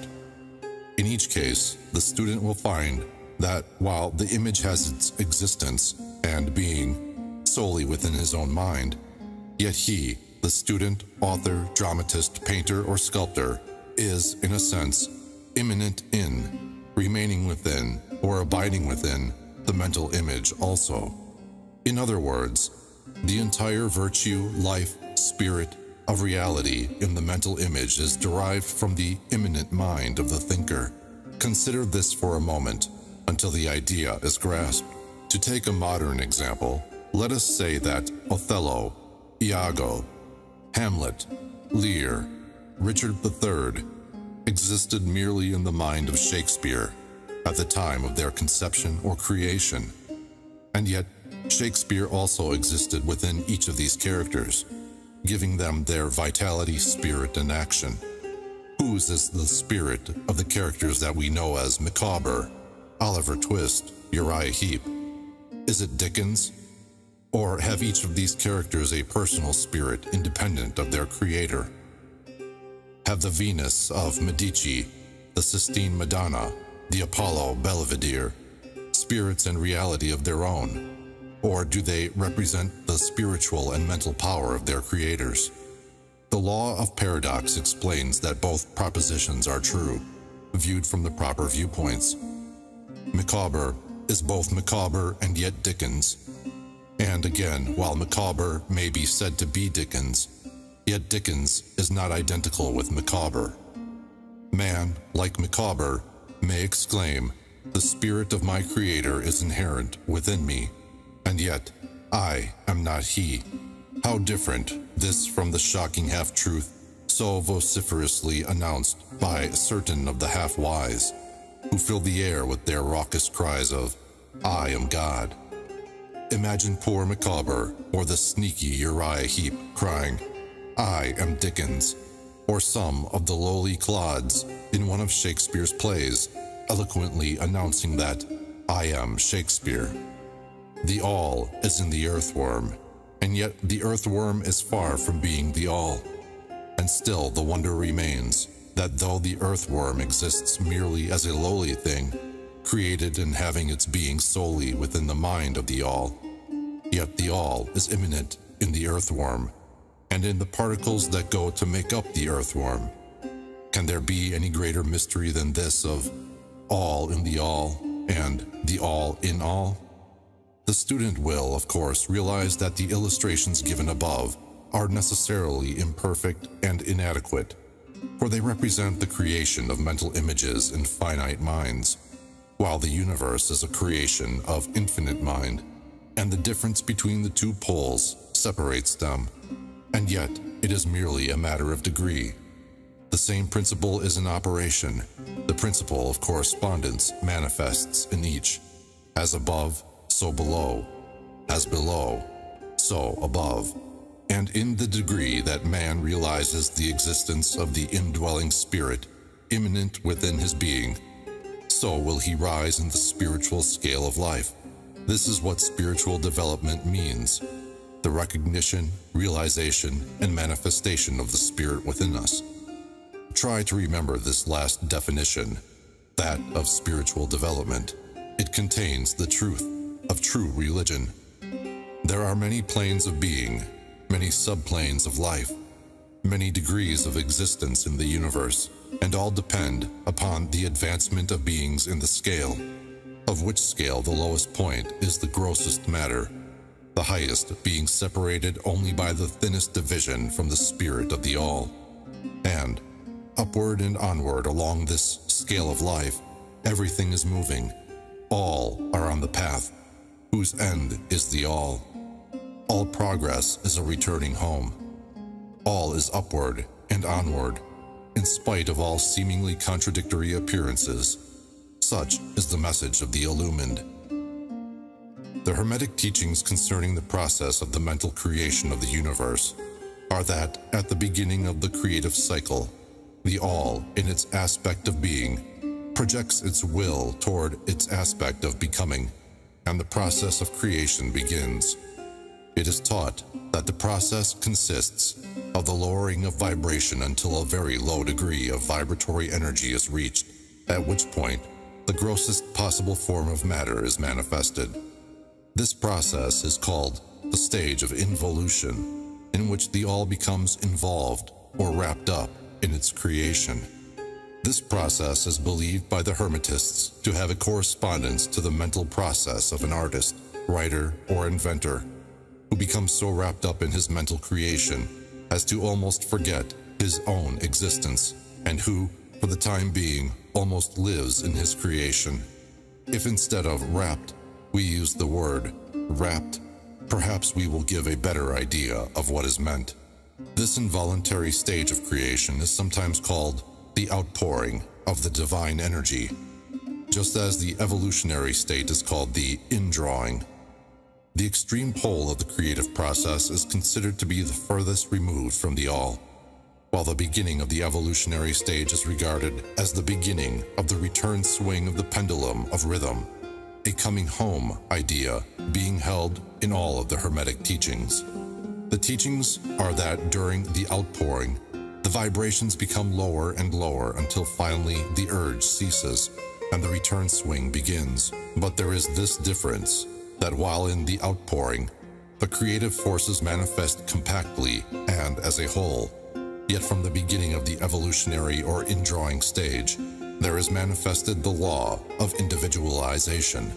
That is, the tendency to separate into units of force, so that finally, that which left the all as unindividualized energy returns to its source as countless, highly developed units of life, having risen higher and higher in the scale by means of physical, mental, and spiritual evolution.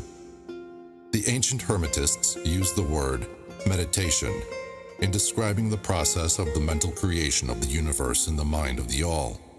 The word contemplation also being frequently employed, but the idea intended seems to be that of the employment of the divine attention. Attention is a word derived from the Latin root meaning to reach out, to stretch out, and so the act of attention is really a mental reaching out, extension of mental energy, so that the underlying idea is readily understood when we examine into the real meaning of attention.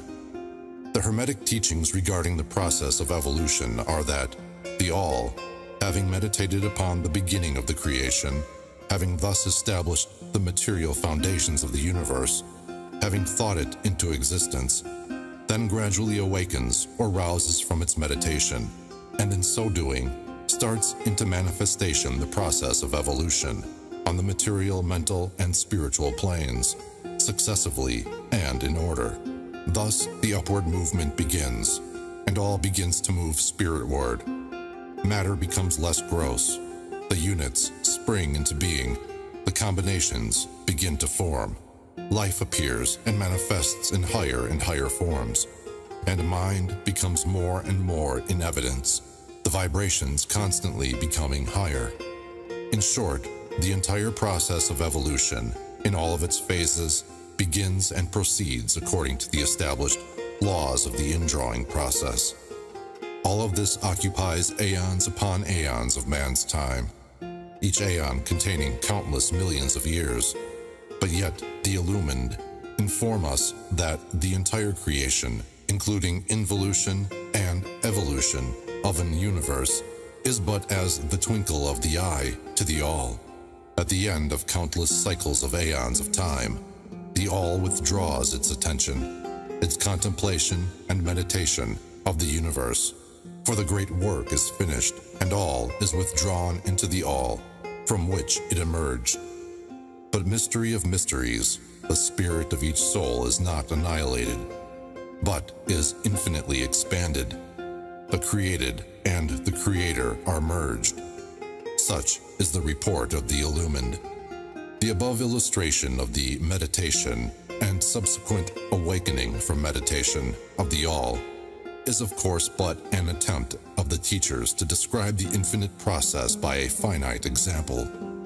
And yet, as below, so above. The difference is merely in degree, and just as the all arouses itself from the meditation upon the universe, so does man, in time, cease from manifesting upon the material plane, and withdraws himself more and more into the indwelling spirit, which is indeed the divine ego. There is one more matter of which we desire to speak in this lesson, and that comes very near to an invasion of the metaphysical field of speculation, although our purpose is merely to show the futility of such speculation. We allude to the question which inevitably comes to the mind of all thinkers who have ventured to seek the truth. The question is, why does the All create universes? The question may be asked in different forms, but the above is the gist of the inquiry. Men have striven hard to answer this question, but still there is no answer worthy of the name. Some have imagined that the All had something to gain by it, but this is absurd. For what could the All gain that it did not already possess? Others have sought the answer in the idea that the All wished something to love, and others that it created for pleasure, or amusement, or because it was lonely, or to manifest its power. All puerile explanations and ideas belonging to the childish period of thought. Others have sought to explain the mystery by assuming that the All found itself compelled to create by reason of its own internal nature, its creative instinct. This idea is in advance of the others, but its weak point lies in the idea of the All being compelled by anything, internal or external. If its internal nature or creative instinct compelled it to do anything, then the internal nature or creative instinct would be the absolute instead of the All, and so accordingly, that part of the proposition falls. And yet, the All does create and manifest, and seems to find some kind of satisfaction in so doing. And it is difficult to escape the conclusion that in some infinite degree, it must have what would correspond to an inner nature or creative instinct in man, with correspondingly infinite desire and will.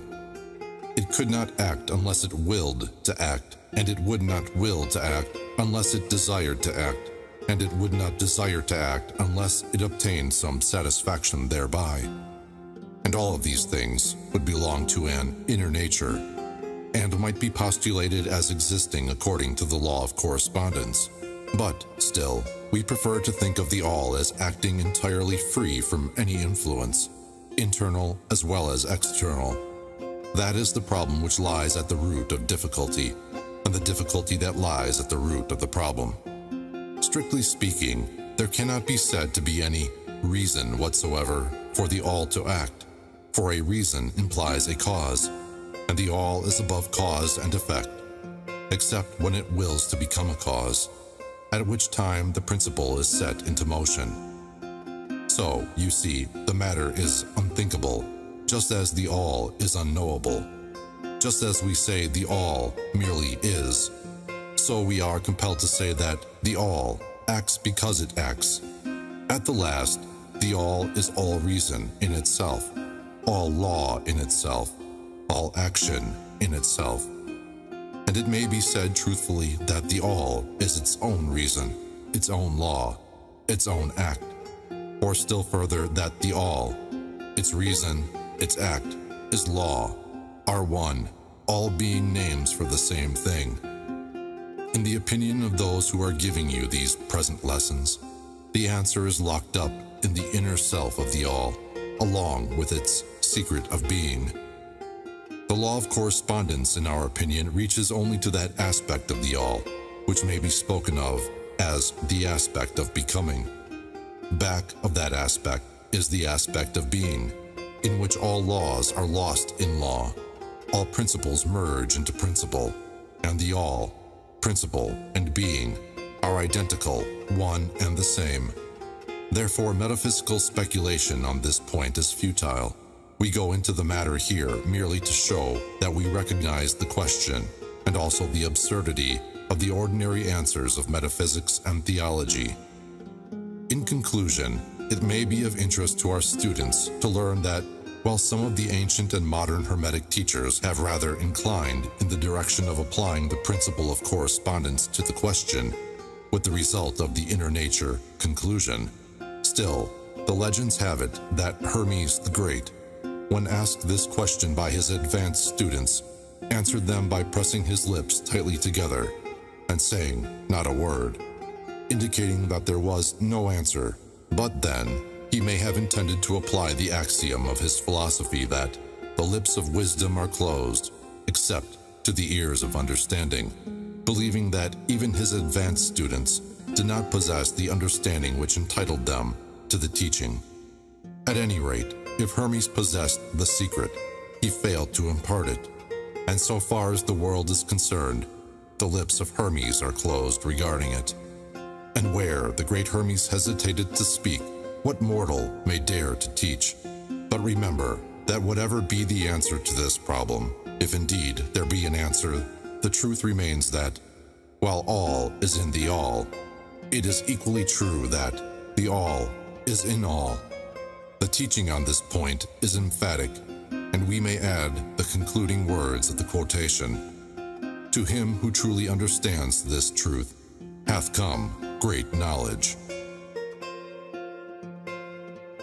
Chapter 8. Planes of Correspondence. As above, so below. As below, so above. The Kybalion. The great second Hermetic principle embodies the truth that there is a harmony, agreement, and correspondence between the several planes of manifestation, life, and being. This truth is a truth because all that is included in the universe emanates from the same source, and the same laws, principles, and characteristics apply to each unit, or combination of units, of activity, as each manifests its own phenomena upon its own plane. For the purpose of convenience of thought and study, the Hermetic philosophy considers that the universe may be divided into three great classes of phenomena, known as the three great planes, namely, the great physical plane, the great mental plane, the great spiritual plane. These divisions are more or less artificial and arbitrary, for the truth is that all of the three divisions are but ascending degrees of the great scale of life, the lowest point of which is undifferentiated matter, and the highest point that of spirit. And moreover, the different planes shade into each other, so that no hard and fast division may be made between the higher phenomena of the physical and the lower of the mental, or between the higher of the mental and the lower of the physical. In short, the three great planes may be regarded as three great groups of degrees of life manifestation. While the purposes of this little book do not allow us to enter into an extended discussion of or explanation of the subject of these different planes, still we think it well to give a general description of the same at this point. At the beginning, we may as well consider the question so often asked by the neophyte who desires to be informed regarding the meaning of the word plane, which term has been very freely used and very poorly explained in many recent works upon the subject of occultism. The question is generally about as follows: is a plane a place having dimensions, or is it merely a condition or state? We answer, no, not a place, nor ordinary dimension of space, and yet more than a state or condition. It may be considered as a state or condition, and yet the state or condition is a degree of dimension, in a scale subject to measurement. Somewhat paradoxical, is it not? But let us examine the matter. A dimension, you know, is a measure in a straight line relating to measure, etc. The ordinary dimensions of space are length, breadth, and height, or perhaps length, breadth, height, thickness, or circumference. But there is another dimension of created things, or measure in a straight line, known to occultists, and to scientists as well, although the latter have not as yet applied the term dimension to it. And this new dimension, which, by the way, is the much speculated about fourth dimension, is the standard used in determining the degrees or planes. This fourth dimension may be called the dimension of vibration. It is a fact well known to modern science, as well as to the Hermetists who have embodied the truth in their third Hermetic principle, that everything is in motion, everything vibrates, nothing is at rest. From the highest manifestation to the lowest, everything and all things vibrate. Not only do they vibrate at different rates of motion, but as in different directions and in a different manner. The degrees of the rate of vibrations constitute the degrees of measurement on the scale of vibrations. In other words, the degrees of the fourth dimension. And these degrees form what occultists call planes, The higher the degree of rate of vibration, the higher the plane, and the higher the manifestation of life occupying that plane. So that while a plane is not a place, nor yet a state or condition, yet it possesses qualities common to both. We shall have more to say regarding the subject of the scale of vibrations in our next lessons, in which we shall consider the Hermetic principle of vibration.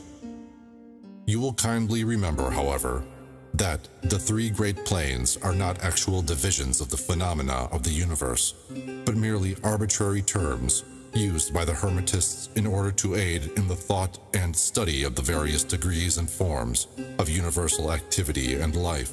The atom of matter, the unit of force, the mind of man, and the being of the archangel are all but degrees in one scale, and all fundamentally the same. The difference between solely a matter of degree and rate of vibration. All are creations of the All, and have their existence solely within the infinite mind of the All.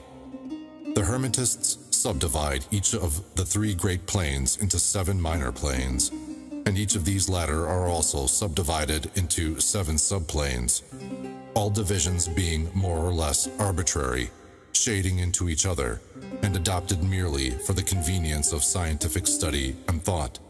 The great physical plane and its 7 minor planes is that division of the phenomena of the universe which includes all that relates to physics or material things, forces and manifestations.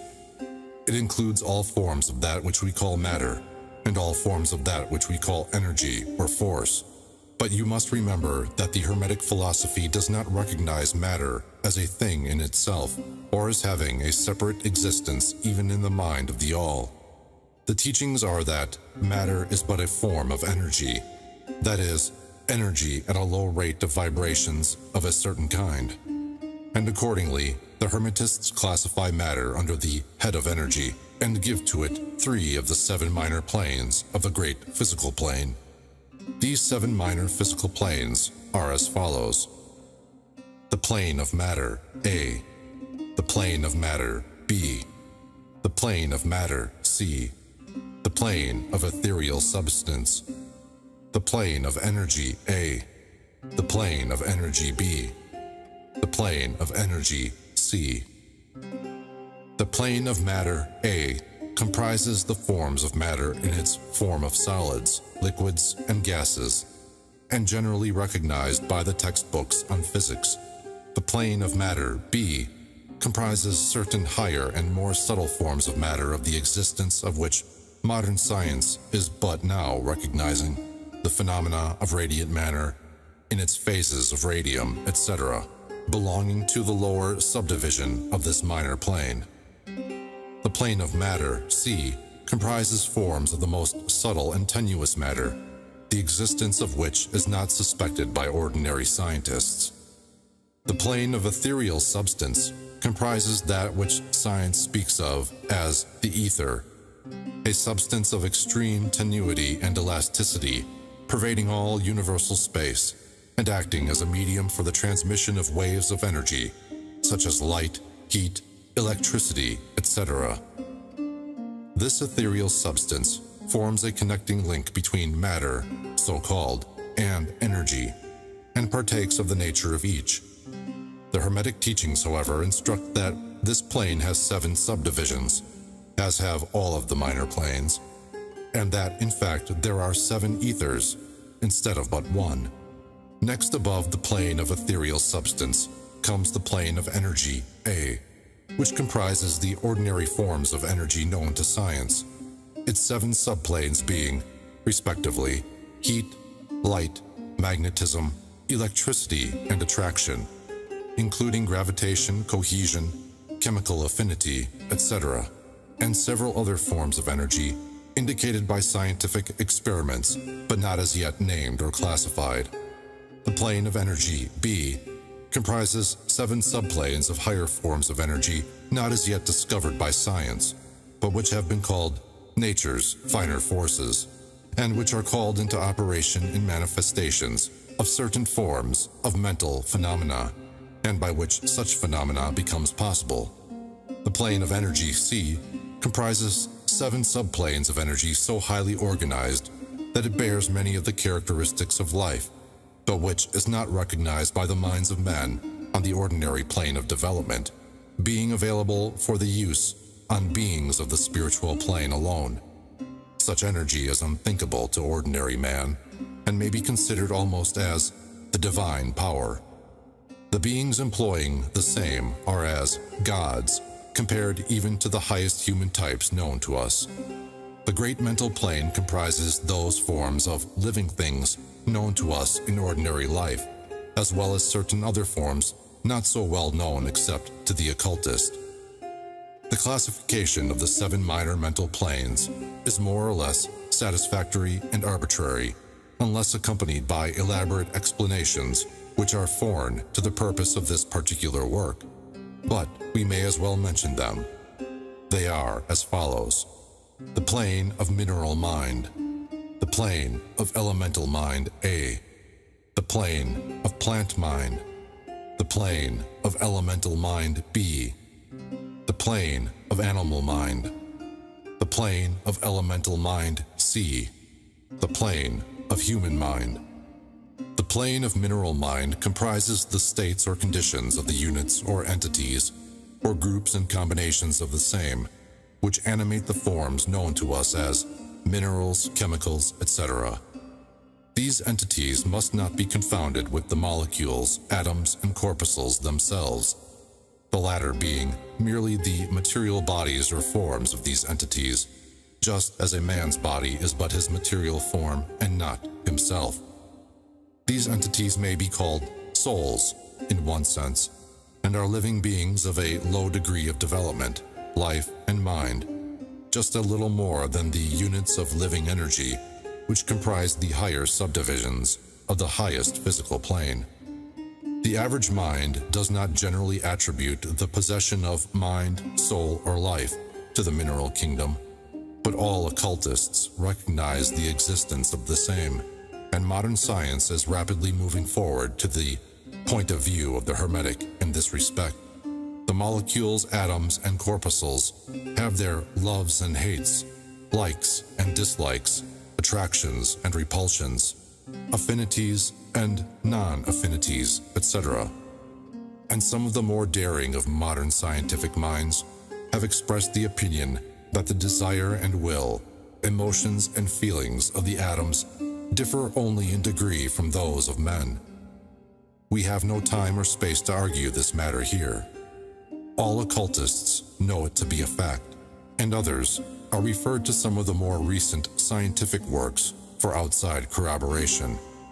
There are the usual 7 subdivisions to this plane. The plane of elemental mind A comprises the state or condition and degree of mental and vital development of a class of entities unknown to the average man, but recognized to occultists.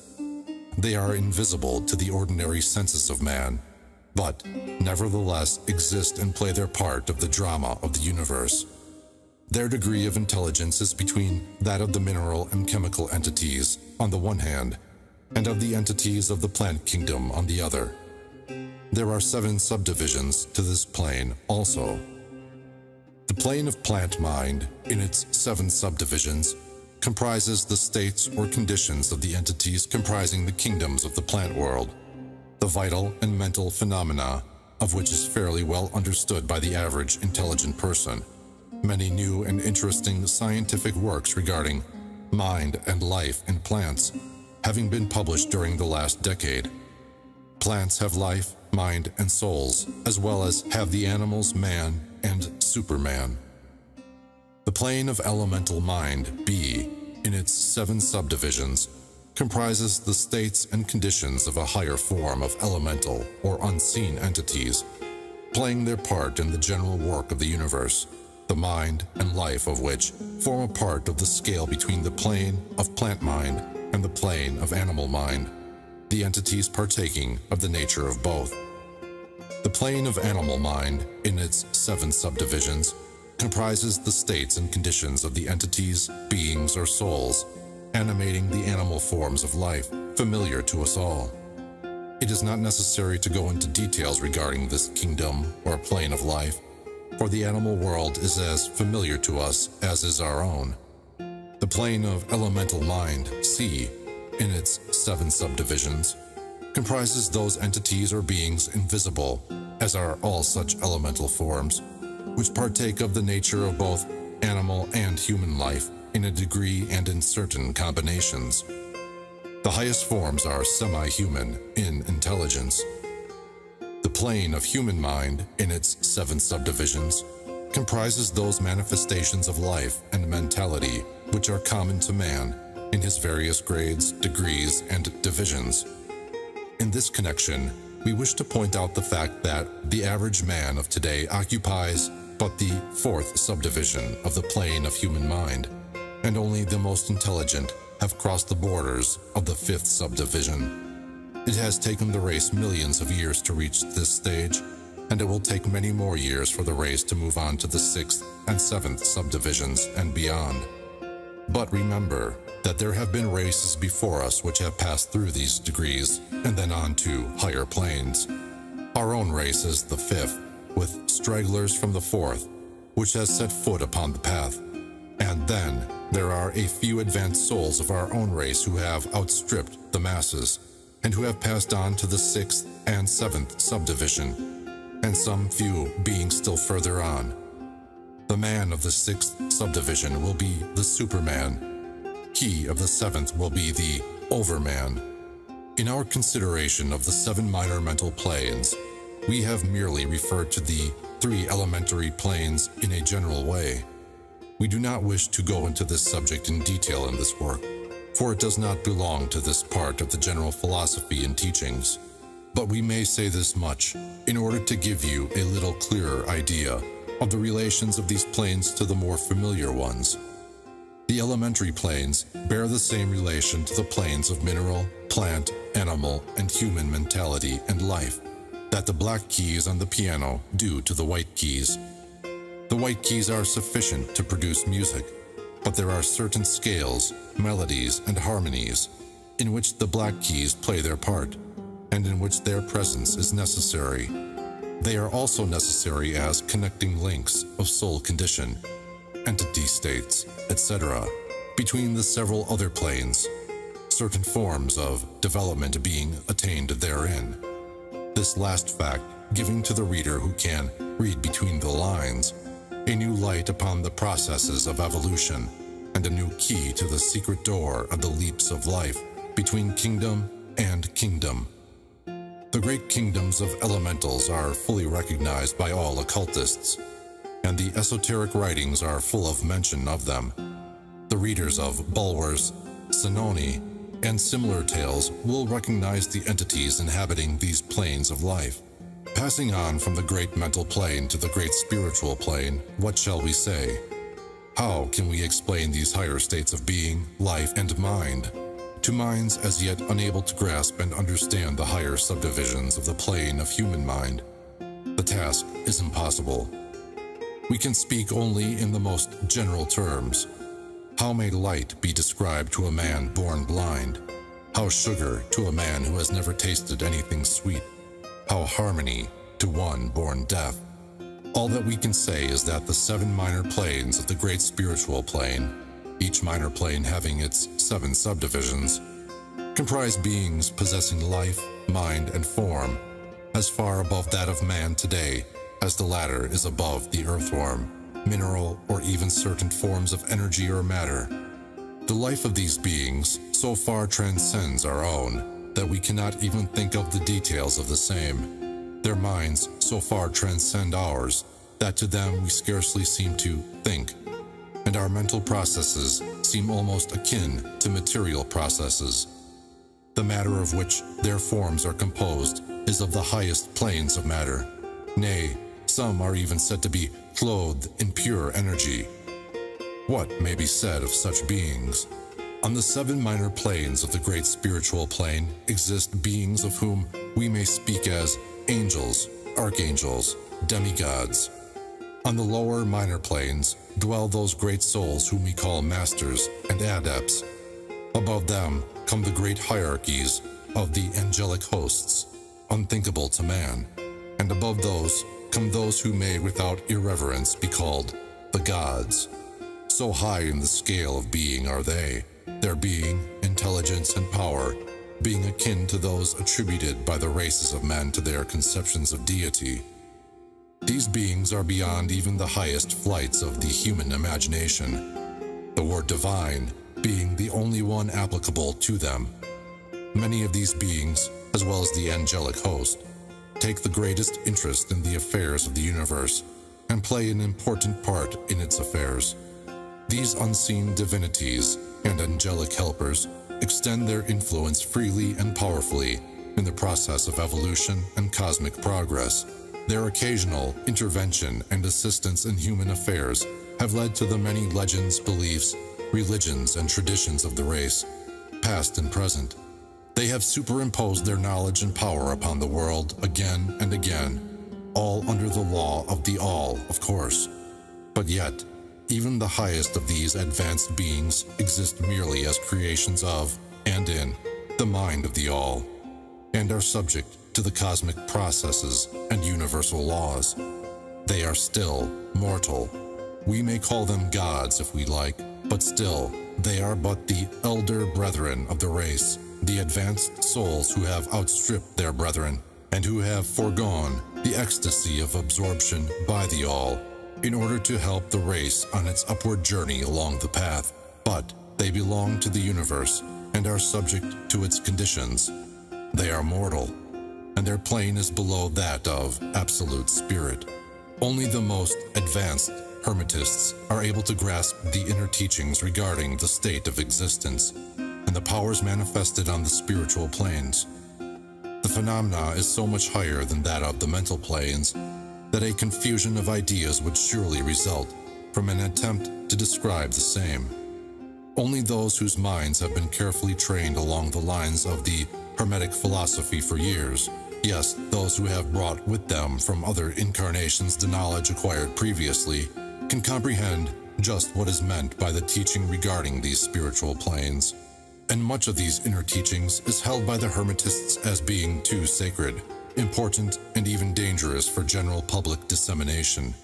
The intelligent student may recognize what we mean by this when we state that the meaning of spirit, as used by the Hermetists, is akin to living power, animated force, inner essence, essence of life, etc., which meaning must not be confounded with that usually and commonly employed in connection with the term, such as religious, ecclesiastical, spiritual, ethereal, holy, etc., etc. To occultists, the word spirit is used in the sense of the animating principle, carrying with it the idea of power, living energy, mystic force, etc.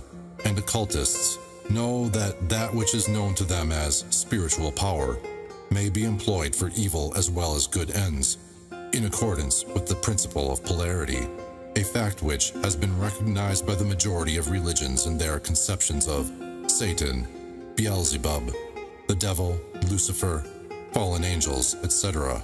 And so the knowledge regarding these planes has been kept in the Holy of Holies, in all esoteric fraternities and occult orders, in the secret chamber of the temple.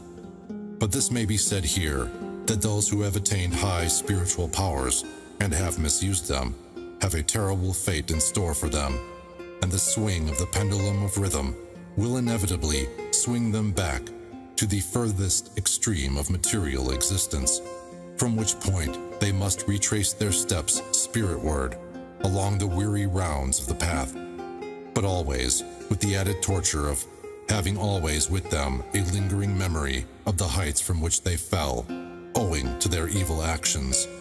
The legends of the fallen angels have a basis in actual facts, as all advanced occultists know. The striving for selfish power on these spiritual planes inevitably results in the selfish soul losing its spiritual balance and falling back as far as it had previously risen. But to even such a soul, the opportunity of a return is given, and such souls make the return journey, paying the terrible penalty according to the invariable law. In conclusion, we would again remind you that according to the principle of correspondence, which embodies the truth, as above, so below, as below, so above, all of the 7 Hermetic principles are in full operation on all of the many planes, physical, mental, and spiritual. The principle of mental substance, of course, applies to all the planes, for all are held in the mind of the all. The principle of correspondence manifests in all, for there is a correspondence, harmony, and agreement between the several planes. The principle of vibration manifests on all planes. In fact, the very differences that go to make the planes arise from vibration, as we have explained. The principle of polarity manifests on each plane, the extremes of the poles being apparently opposite and contradictory. The principle of rhythm manifests on each plane, the movement of the phenomena having its ebb and flow, rise and flow, incoming and outgoing. The principle of cause and effect manifests on each plane, every effect having its cause and every cause having its effect. The principle of gender manifests on each plane, the creative energy being always manifest and operating along the lines of its masculine and feminine aspects. As above, so below. As below, so above. This centuries-old Hermetic axiom embodies one of the great principles of universal phenomena. As we proceed with our consideration of the remaining principles, we will see even more clearly the truth of the universal nature of this great principle of correspondence. Chapter 9. Vibration. Nothing rests. Everything moves. Everything vibrates. The Kybalion. The great third Hermetic principle, the principle of vibration, embodies the truth that motion is manifest in everything in the universe, that nothing is at rest, that everything moves, vibrates, and circles. This Hermetic principle was recognized by some of the early Greek philosophers, who embodied it in their systems. But then for centuries it was lost sight of by the thinkers outside of the Hermetic ranks. But in the 19th century, physical science rediscovered the truth, and the 20th century scientific discoveries have added additional proof of the correctness and truth of this centuries-old Hermetic doctrine. The Hermetic teachings are that not only is everything in constant movement and vibration, but that the differences between the various manifestations of the universal power are due entirely to the varying rate and mode of vibrations. Not only this, but that even the all, in itself, manifests a constant vibration of such an infinite degree of intensity and rapid motion that it may be practically considered as at rest. The teachers directing the attention of the students to the fact that even on the physical plane, a rapidly moving object, such as a revolving wheel, seems to be at rest. The teachings are to the effect that spirit is at one end of the pole of vibration, the other pole being certain extremely gross forms of matter. Between these two poles are millions upon millions of different rates and modes of vibration. Modern science has proven that all that we call matter and energy are but modes of vibratory motion, and some of the more advanced scientists are rapidly moving toward the positions of the occultists, who hold that the phenomena of mind are likewise modes of vibration or motion. Let us see what science has to say regarding the question of vibrations in matter and energy. In the first place, science teaches that all matter manifests, in some degree, the vibrations arising from temperature or heat, be an object cold or hot, both being but degrees of the same things. It manifests certain heat vibrations, and in that sense is in motion and vibration. Then all particles of matter are in circular movement, from corpuscle to suns. The planets revolve around suns, and many of them turn on their axes. The suns move around greater central points, and these are believed to move around still greater, and so on ad infinitum. The molecules of which the particular kinds of matter are composed are in a state of constant vibration and movement around each other and against each other. The molecules are composed of atoms, which, likewise, are in a state of constant movement and vibration. The atoms are composed of corpuscles, sometimes called electrons, ions, etc., which are also in a state of rapid motion, revolving around each other, and which manifest a very rapid state and mode of vibration. And so we see that all forms of matter manifest vibration in accordance with the Hermetic principle of vibration. And so it is with the various forms of energy. Science teaches that light, heat, magnetism, and electricity are but forms of vibratory motion connected in some way with, and probably emanating from the ether. Science does not as yet attempt to explain the nature of the phenomena known as cohesion, which is the principle of molecular attraction, nor chemical affinity, which is the principle of atomic attraction, nor gravitation, the greatest mystery of the three, which is the principle of attraction by which every particle or mass of matter is bound to every other particle or mass. These three forms of energy are not as yet understood by science, yet the writers incline to the opinion that these two are manifestations of some form of vibratory energy, a fact which the Hermetists have held and taught for ages past. The universal ether, which is postulated by science without its nature being understood clearly, is held by the Hermetists to be but a higher manifestation of that which is erroneously called matter. That is to say, matter at a higher degree of vibration, and is called by them the ethereal substance. The Hermetists teach that this ethereal substance is of extreme tenuity and elasticity, and pervades universal space, serving as a medium of transmission of waves of vibratory energy such as heat, light, electricity, magnetism, etc. The teachings are that the ethereal substance is a connecting link between the forms of vibratory energy known as matter, on the one hand, and energy or force on the other, and also that it manifests a degree of vibration in rate and mode entirely on its own. Scientists have offered the illustration of a rapidly moving wheel, top or cylinder, to show the effects of increasing rates of vibration. The illustration supposes a wheel, top, or revolving cylinder running at a low rate of speed. We will call this revolving thing the object. In following out the illustration, let us suppose the object is moving slowly. It may be seen readily, but no sound of its movement reaches the ear. The speed is gradually increased. In a few moments, its movement becomes so rapid that a deep growl or low note may be heard.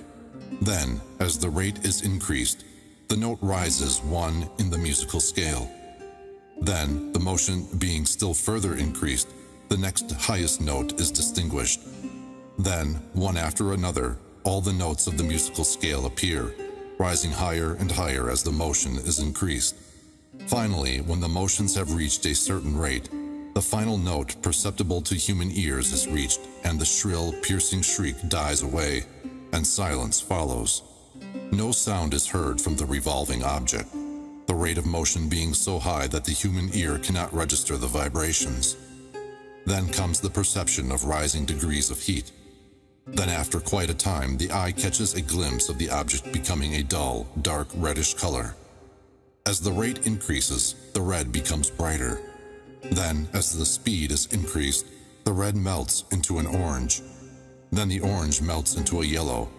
Then follow, successively, the shades of green, blue, indigo, and finally violet, as the rate of speed increases. Then the violet shades away, and all colors disappear, the human eye not being able to register them. But there are invisible rays emanating from the revolving object, the rays that are used in photographing, and other subtle rays of light. Then begin to manifest the peculiar rays known as the X-rays, etc., as the constitution of the object changes. Electricity and magnetism are emitted when the appropriate rate of vibration is attained. When the object reaches a certain state of vibration, its molecules disintegrate and resolve themselves into the original elements or atoms. Then the atoms, following the principle of vibration, are separated into the countless corpuscles of which they are composed. And finally, even the corpuscles disappear and the object may be said to be composed of the ethereal substance. Science does not dare to follow the illustration further. But the Hermetists teach that if the vibrations be continually increased, the object would mount up the successive states of manifestation and would, in turn, manifest the various mental stages, and then on spiritward, until it would finally re-enter the All, which is absolute spirit. The object, however, would have ceased to be an object long before the stage of ethereal substance was reached. But otherwise, the illustration is correct inasmuch as it shows the effect of constantly increased rates and modes of vibration. It must be remembered, in the above illustration, that at the stages at which the object throws off vibrations of light, heat, etc., it is not actually resolved into those forms of energy, which are much higher in the scale, but simply that it reaches a degree of vibration in which those forms of energy are liberated, in a degree, from the confining influences of its molecules, atoms, and corpuscles, as the case may be. These forms of energy, although much higher in the scale than matter, are imprisoned and confined in the material combinations, by reason of the energies manifesting through and using material forms, but thus becoming entangled and confined in their creations of material forms, which, to an extent, is true of all creations, the creating force becoming involved in its creation. But the Hermetic teachings go much further than do those of modern science. They teach that all manifestation of thought, emotion, reason, will, or desire, or any mental state or condition, are accompanied by vibrations, a portion of which are thrown off and which tend to affect the minds of other persons by induction. This is the principle which produces the phenomena of telepathy, mental influence, and other forms of the action and power of mind over mind, with which the general public is rapidly becoming acquainted, owing to the wide dissemination of occult knowledge by the various schools, cults, and teachers along these lines at this time. Every thought, emotion, or mental state has its corresponding rate and mode of vibration, and by an effort of the will of the person, or of other persons, these mental states may be reproduced, just as a musical tone may be reproduced by causing an instrument to vibrate at a certain rate, just as color may be reproduced in the same way. By a knowledge of the principle of vibration as applied to mental phenomena, one may polarize his mind at any degree he wishes, thus gaining a perfect control over his mental states, moods, etc. In the same way, he may affect the minds of others, producing the desired mental states in them. In short, he may be able to produce on the mental plane that which science produces on the physical plane, namely, vibrations at will. This power, of course, may be acquired only by the proper instruction, exercises, practice, etc., the science being that of mental transmutation, one of the branches of the Hermetic art. A little reflection on what we have said will show the student that the principle of vibration underlies the wonderful phenomena of the power manifested by the masters and adepts who are able to apparently set aside the laws of nature, but who, in reality, are simply using one law against another, one principle against others, and who accomplish their results by changing the vibrations of material objects or forms of energy, and thus perform what are commonly called miracles. As one of the old Hermetic writers has truly said, "He who understands the principle of vibration has grasped the scepter of power." Chapter 10. Polarity. Everything is dual. Everything has poles. Everything has its pair of opposites. Like and unlike are the same. Opposites are identical in nature, but different in degree. Extremes meet. All truths are but half-truths. All paradoxes may be reconciled. The Kybalion. The great fourth Hermetic principle, the principle of polarity, embodies the truth that all manifested things have two sides, two aspects, two poles, and a pair of opposites, with manifold degrees between the two extremes. The old paradoxes, which have ever perplexed the mind of men, are explained by an understanding of this principle. Man has always recognized something akin to this principle, and has endeavored to express it by such sayings, maxims, and aphorisms as the following: everything is and isn't at the same time. All truths are but half-truths. Every truth is half false. There are two sides to everything. There is a reverse side to every shield, etc., etc. The Hermetic teachings are to the effect that the difference between things seemingly diametrically opposed to each other is merely a matter of degree.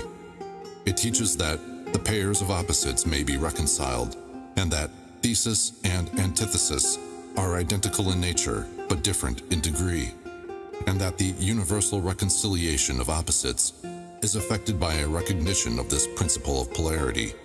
The teachers claim that illustrations of this principle may be had on every hand, and from an examination into the real nature of anything, they begin by showing that spirit and matter are but two poles of the same thing, the intermediate planes being merely degrees of vibration. They show that the all and the many are the same, the difference being merely a matter of degree of mental manifestation.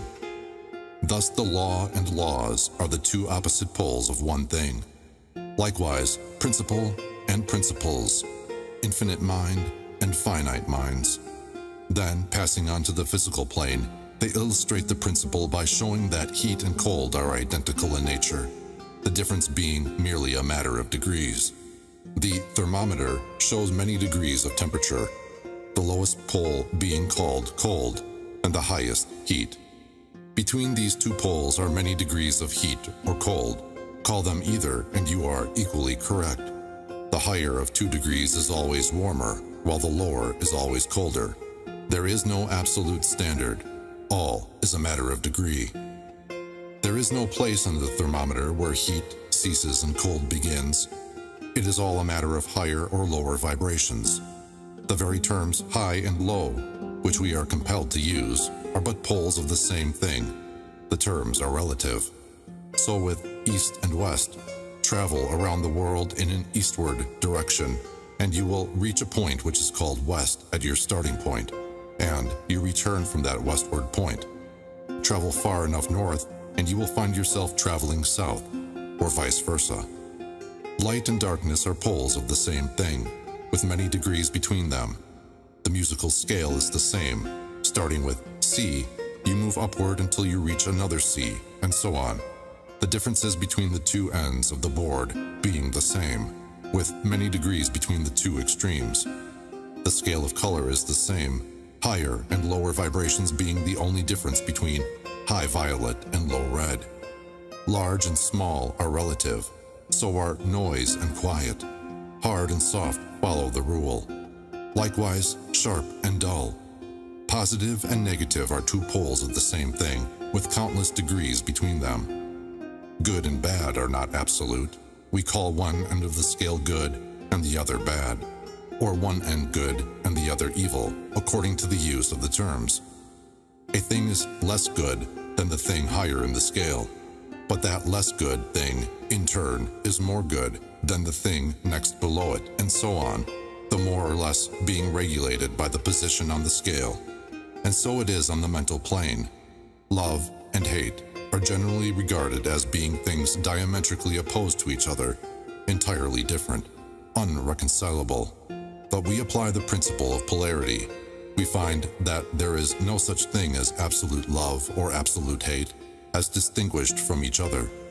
The two are merely terms applied to the two poles of the same thing.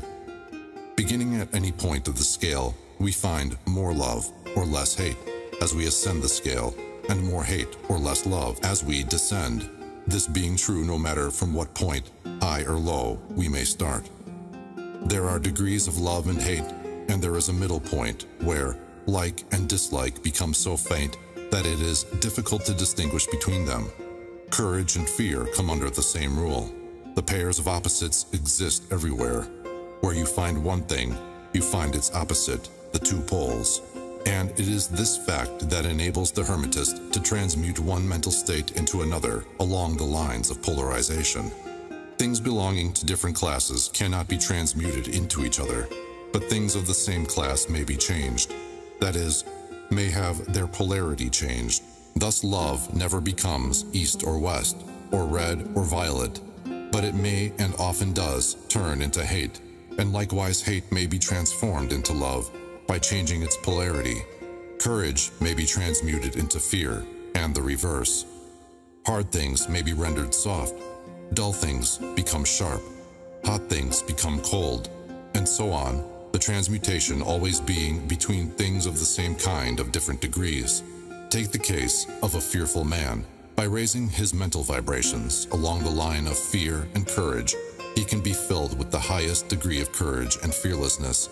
And likewise, the slothful man may change himself into an active, energetic individual simply by polarizing along the lines of the desired quality. The student who is familiar with the processes by which the various schools of mental science, etc., produce changes in the mental states of those following their teachings may not readily understand the principle underlying many of these changes. When, however, the principle of polarity is once grasped, and it is seen that the mental changes are occasioned by a change of polarity, a sliding along the same scale, the latter is readily understood. The change is not in the nature of a transmutation of one thing into another thing entirely different, but is merely a change of degree in the same things, a vastly important difference. For instance, borrowing an analogy from the physical plane, it is impossible to change heat into sharpness, loudness, highness, etc. But heat may readily be transmuted into cold, simply by lowering the vibrations. In the same way, hate and love are mutually transmutable, so are fear and courage. But fear cannot be transformed into love, nor can courage be transmuted into hate. The mental states belong to innumerable classes, each class of which has its opposite poles, along which transmutation is possible. The student will readily recognize that in the mental states, as well as in the phenomena of the physical plane, the two poles may be classified as positive and negative respectively. Thus love is positive to hate, courage to fear, activity to non-activity, etc., etc.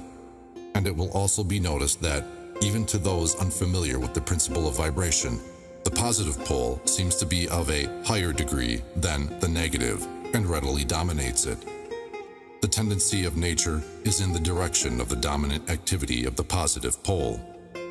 In addition to the changing of the poles of one's own mental states by the operation of the art of polarization, the phenomena of mental influence, in its manifold phases, shows us that the principle may be extended so as to embrace the phenomena of the influence of one mind over that of another, of which so much has been written and taught of late years.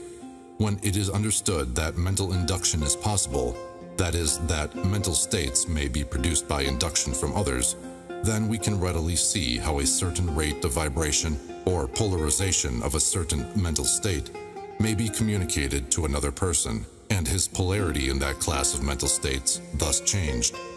It is along this principle that the results of many of the mental treatments are obtained. For instance, a person is blue, melancholy, and full of fear. A mental scientist bringing his own mind up to the desired vibration by his trained will, and thus obtaining the desired polarization in his own case, then produces a similar mental state in the other by induction, the result being that the vibrations are raised and the person polarizes toward the positive end of the scale instead of toward the negative, and his fear and other negative emotions are transmuted to courage and similar positive mental states.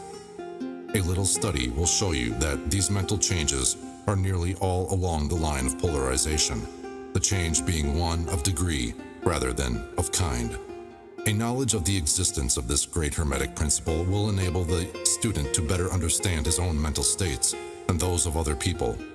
He will see that these states are all matters of degree, and seeing thus, he will be able to raise or lower the vibration at will, to change his mental poles, and thus be master of his mental states, instead of being their servant and slave, and by his knowledge, he will be able to aid his fellows intelligently, and by the appropriate methods, change the polarity when the same is desirable. We advise all students to familiarize themselves with this principle of polarity, for a correct understanding of the same will throw light on many difficult subjects. Chapter 11. Rhythm. Everything flows out and begin. Everything has its tides. All things rise and fall.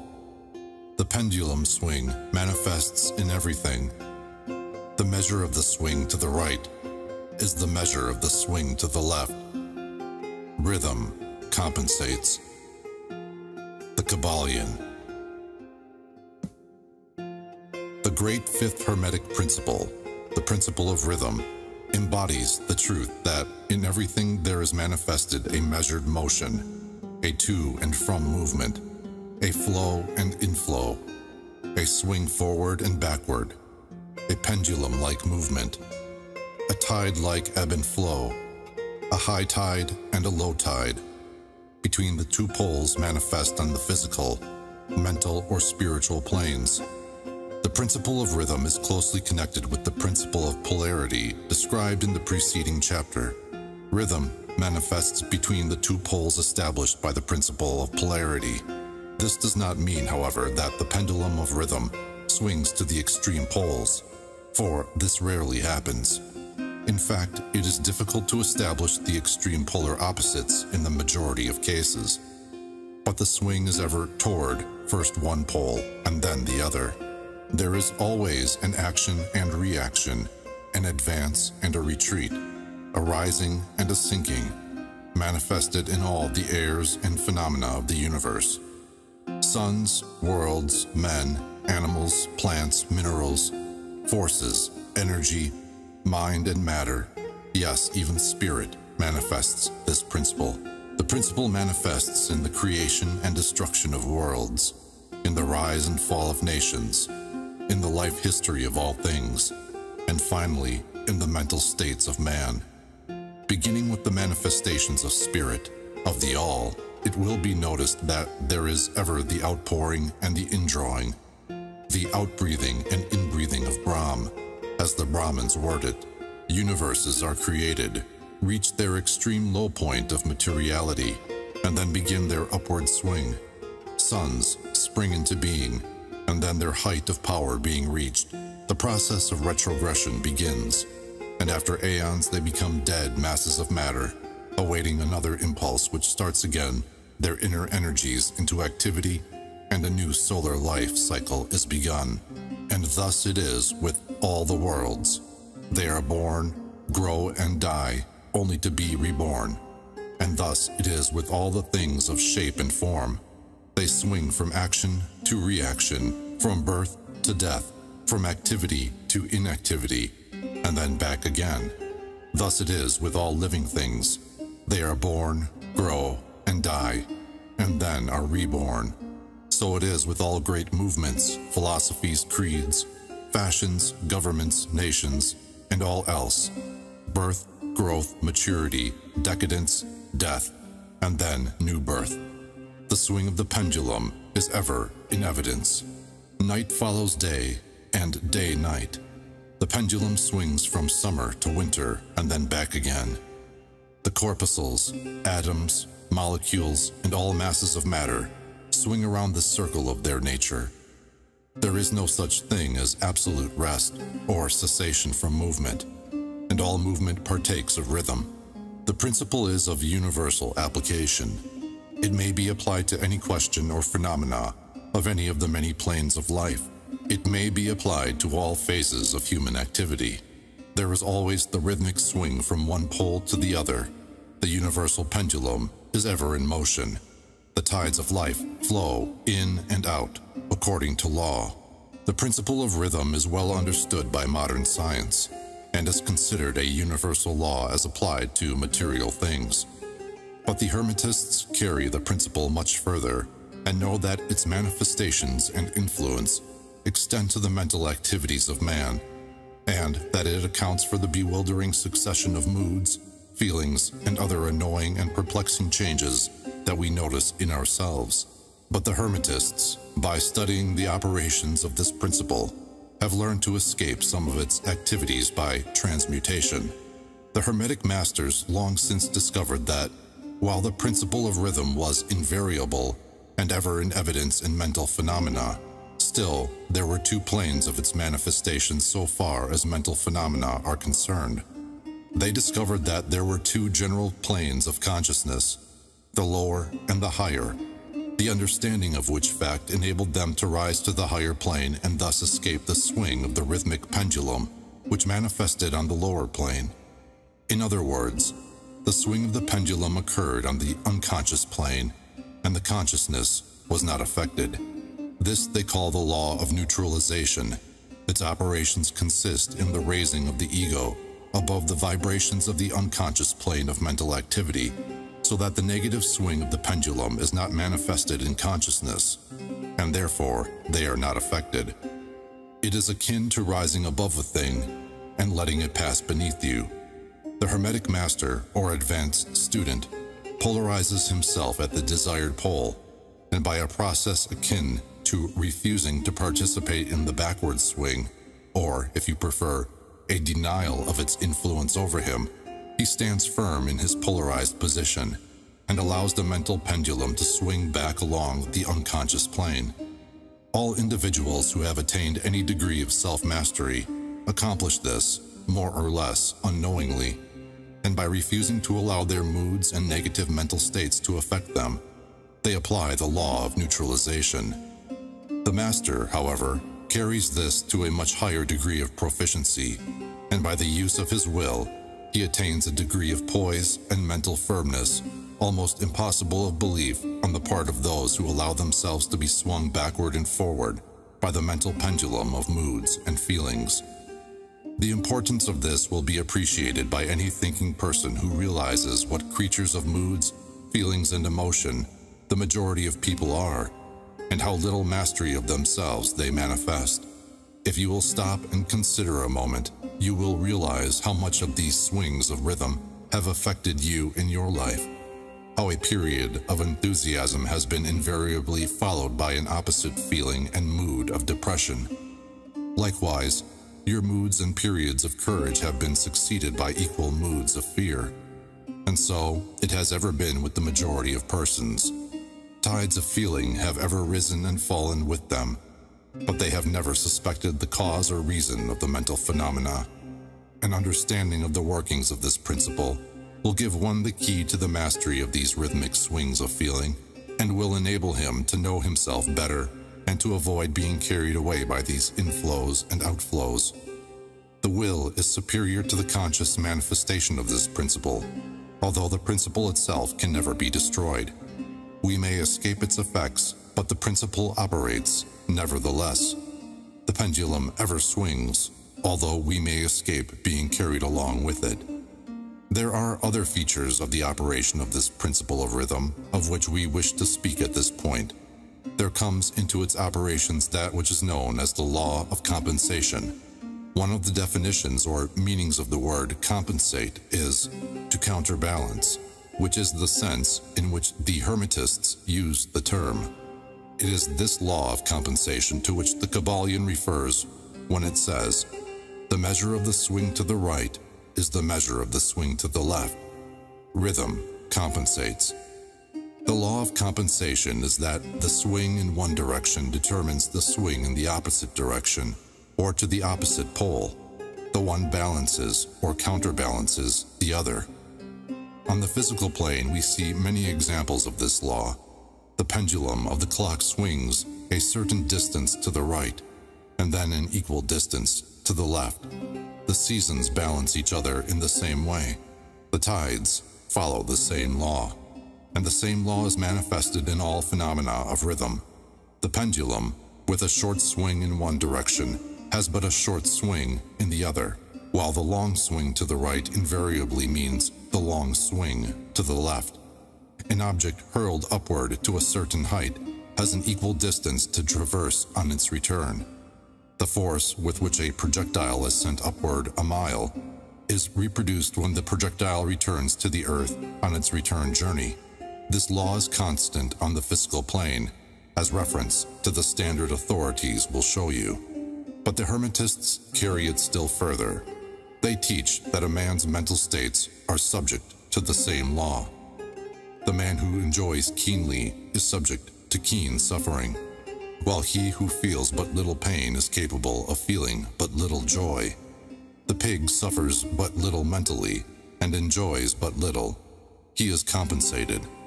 And on the other hand, there are other animals who enjoy keenly, but whose nervous organism and temperament cause them to suffer exquisite degrees of pain. And so it is with man. There are temperaments which permit of but low degrees of enjoyment and equally low degrees of suffering, while there are others which permit the most intense enjoyment, but also the most intense suffering. The rule is that the capacity for pain and pleasure in each individual are balanced. The law of compensation is in full operation here. But the Hermetists go still further in this matter.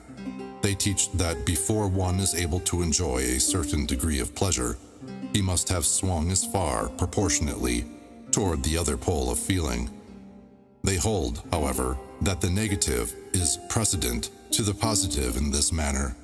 That is to say that in experiencing a certain degree of pleasure, it does not follow that he will have to pay up for it with a corresponding degree of pain. On the contrary, the pleasure is the rhythmic swing, according to the law of compensation, for a degree of pain previously experienced either in the present life or in a previous incarnation. This throws a new light on the problem of pain.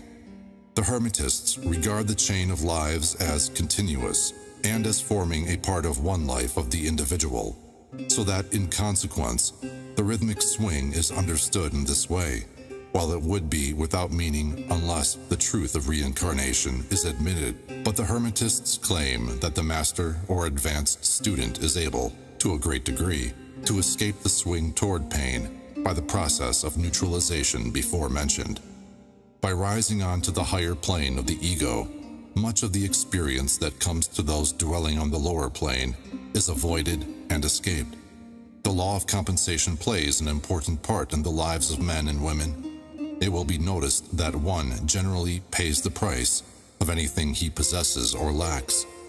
If he has one thing, he lacks another. The balance is struck. No one can keep his penny and have the bit of cake at the same time. Everything has its pleasant and unpleasant sides. The things that one gains are always paid for by the things that one loses. The rich possess much that the poor lack, while the poor often possess things that are beyond the reach of the rich. The millionaire may have the inclination toward feasting, and the wealth wherewith to secure all the dainties and luxuries of the table, while he lacks the appetite to enjoy the same. He envies the appetite and digestion of the laborer who lacks the wealth and inclinations of the millionaire, and who gets more pleasure from his plain food than the millionaire could obtain even if his appetite were not jaded, nor his digestion ruined, for the wants, habits, and inclinations differ. And so it is through life. The law of compensation is ever in operation, striving to balance and counterbalance, and always succeeding in time, even though several lives may be required for the return swing of the pendulum of rhythm. Chapter 12. Causation. Every cause has its effect. Every effect has its cause. Everything happens according to law. Chance is but a name for law not recognized. There are many planes of causation, but nothing escapes the law. The Kybalion. The great sixth Hermetic principle, the principle of cause and effect, embodies the truth that law pervades the universe, that nothing happens by chance, that chance is merely a term indicating cause existing, but not recognized or perceived. That phenomena is continuous without break or exception. The principle of cause and effect underlies all scientific thought, ancient and modern, and was enunciated by the Hermetic teachers in the earliest days. While many and varied disputes between the many schools of thought have since arisen, these disputes have been principally upon the details of the operations of the principle, and still more often upon the meaning of certain words. The underlying principle of cause and effect has been accepted as correct by practically all the thinkers of the world worthy of the name. To think otherwise would be to take the phenomena of the universe from the domain of law and order, and to relegate it to the control of the imaginary, something which men have called chance. A little consideration will show that there is, in reality, no such thing as pure chance. Webster defines the word chance as follows: a supposed agent or mode of activity other than a force, law, or purpose, the operation or activity of such agent, the supposed effect of such an agent, a happening, fortuity, casualty, etc. But a little consideration will show you that there can be no such agent as chance, in the sense of something outside of law, something outside of cause and effect. How could there be a something acting in the phenomenal universe, independent of the laws, order, and continuity of the latter? Such a something would be entirely independent of the orderly trend of the universe, and therefore superior to it. We can imagine nothing outside of the all being outside of the law, and that only because the all is the law in itself. There is no room in the universe for a something outside of and independent of law. The existence of such a something would render all natural laws ineffective, and would plunge the universe into chaotic disorder and lawlessness. A careful examination will show that what we call chance is merely an expression relating to obscure causes, causes that we cannot perceive, causes that we cannot understand. The word chance is derived from a word meaning to fall, as the falling of dice. The idea being that the fall of the dice and many other happenings are merely a happening unrelated to any cause, and this is the sense in which the term is generally employed. But when the matter is closely examined, it is seen that there is no chance whatsoever about the fall of the dice. Each time a die falls and displays a certain number, it obeys a law as infallible as that which governs the revolution of the planets around the sun. Back of the fall of the die are causes or chains of causes, running back further than the mind can follow. The position of the die in the box, the amount of muscular energy expended in the throw, the condition of the table, etc., etc., are all causes, the effect of which may be seen. But back of these seen causes are the chains of unseen preceding causes, all of which had a bearing upon the number of the die which fell uppermost. If a die be cast a great number of times, it will be found that the numbers shown will be about equal. That is, there will be an equal number of 1 spot, 2 spot, etc. coming uppermost. Toss a penny in the air, and it may come down either heads or tails, but make a sufficient number of tosses, and the heads and tails will about even up. This is the operation of the law of average. But both the average and the single toss come under the law of cause and effect. And if we were able to examine into the preceding causes, it would be clearly seen that it was simply impossible for the die to fall other than it did, under the same circumstances and at the same time. Given the same causes, the same results will follow. There is always a cause and a because to every event. Nothing ever happens without a cause, or rather a chain of causes.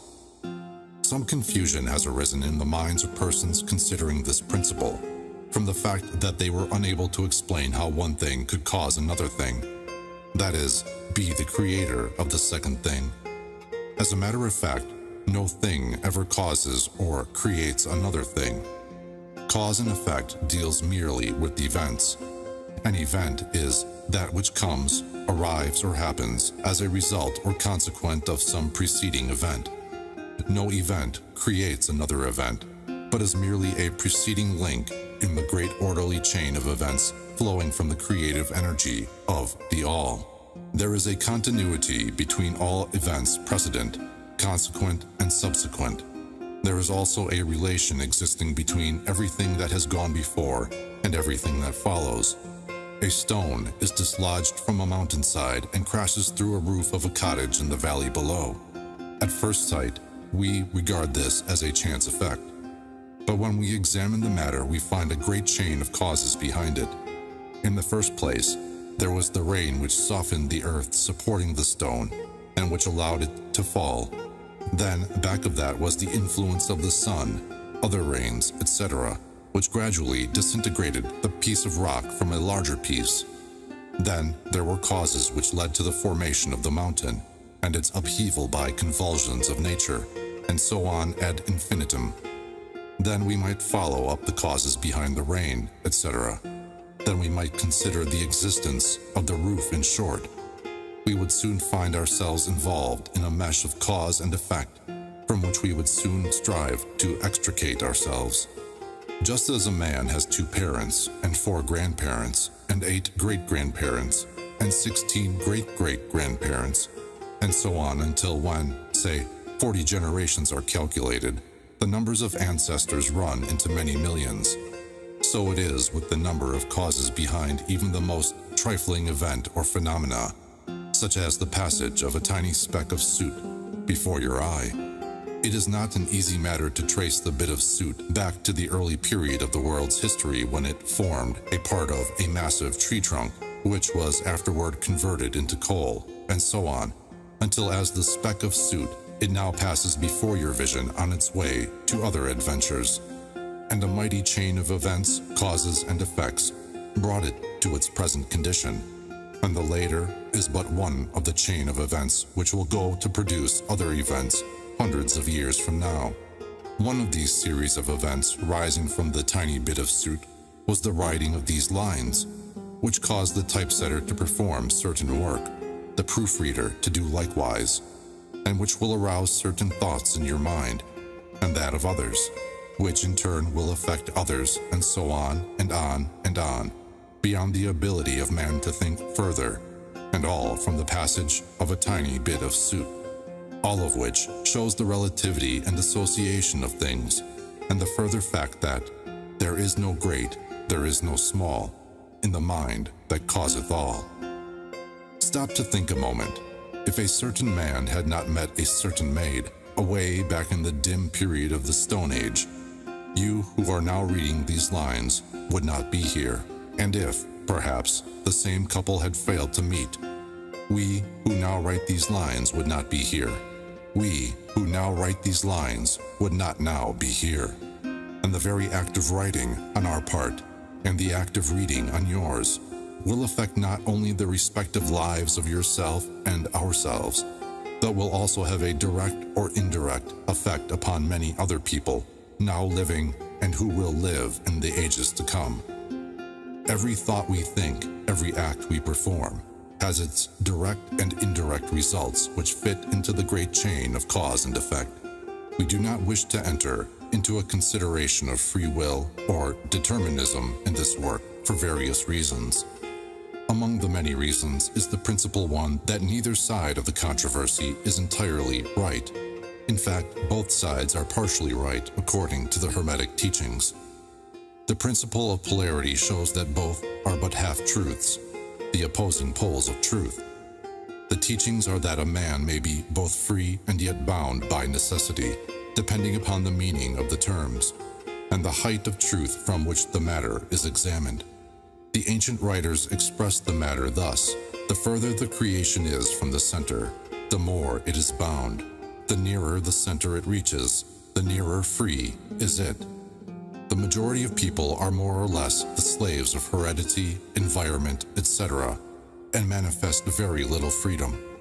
They are swayed by the opinions, customs, and thoughts of the outside world, and also by their emotions, feelings, moods, etc.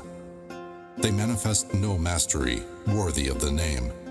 They indignantly repudiate this assertion, saying, "Why, I certainly am free to act and do as I please. I do just what I want to do." But they fail to explain whence arise the want to and as I please. What makes them want to do one thing in preference to another? What makes them please to do this and not to do that? Is there no because to their pleasing and wanting? The master can change these pleases and wants into others at the opposite end of the mental pole. He is able to will instead of to will because some feeling, mood, Emotion or environmental suggestion arouses a tendency or desire within him to do so. The majority of people are carried along like the falling stone, obedient to environment, outside influences, and internal moods, desires, etc. Not to speak of these desires and wills of others, stronger than themselves, heredity, environment, and suggestion, carrying them along without resistance on their part or the exercise of will. Moved like the pawns on the checkerboard of life, they play their parts and are laid aside after the game is over.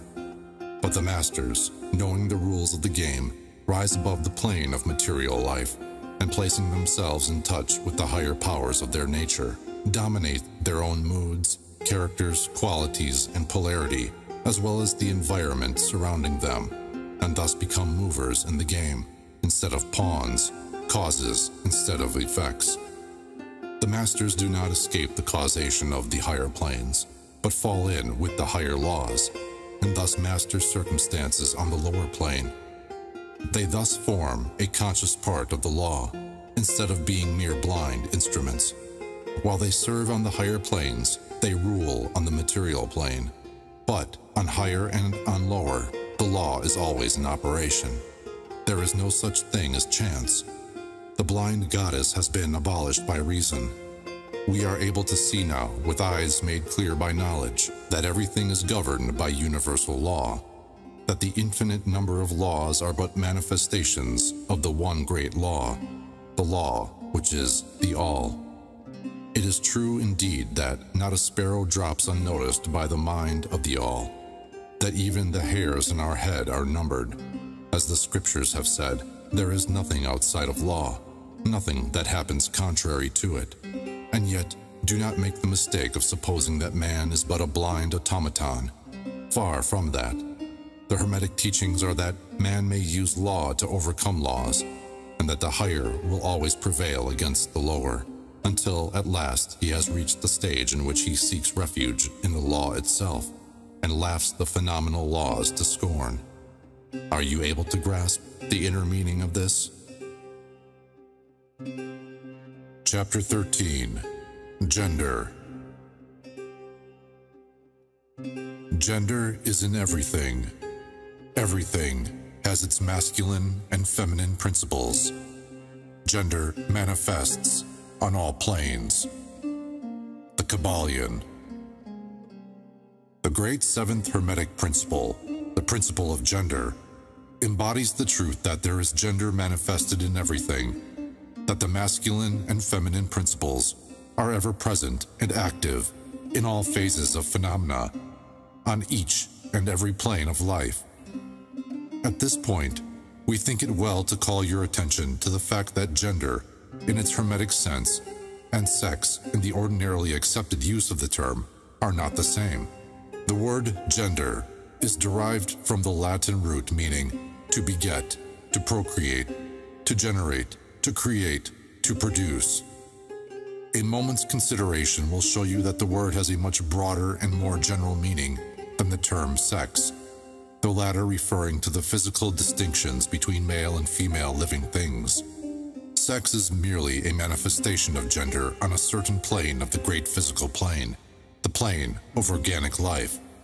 We wish to impress this distinction upon your minds, for the reason that certain writers, who have acquired a smattering of the Hermetic philosophy, have sought to identify this seventh Hermetic principle with wild and fanciful, and often reprehensible theories and teachings regarding sex.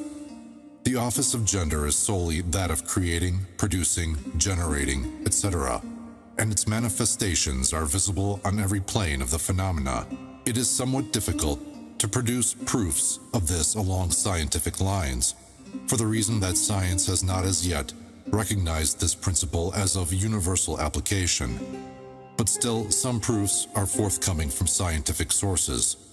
In the first place, we find a distinct manifestation of the principle of gender among the corpuscles, ions, or electrons, which constitute the basis of matter as science now knows the latter, and which, by forming certain combinations from the atom, which until lately was regarded as final and indivisible. The latest word of science is that the atom is composed of a multitude of corpuscles, electrons, or ions, the various names being applied by different authorities, revolving around each other and vibrating at a high degree and intensity.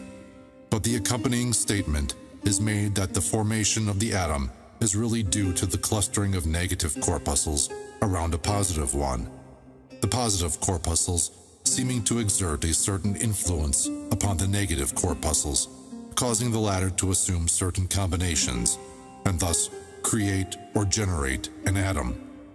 This is in line with the most ancient Hermetic teachings, which have always identified the masculine principle of gender with the positive and the feminine with the negative poles of electricity, so-called. Now, a word at this point regarding this identification. The public mind has formed an entirely erroneous impression regarding the qualities of the so-called negative pole of electrified or magnetized matter.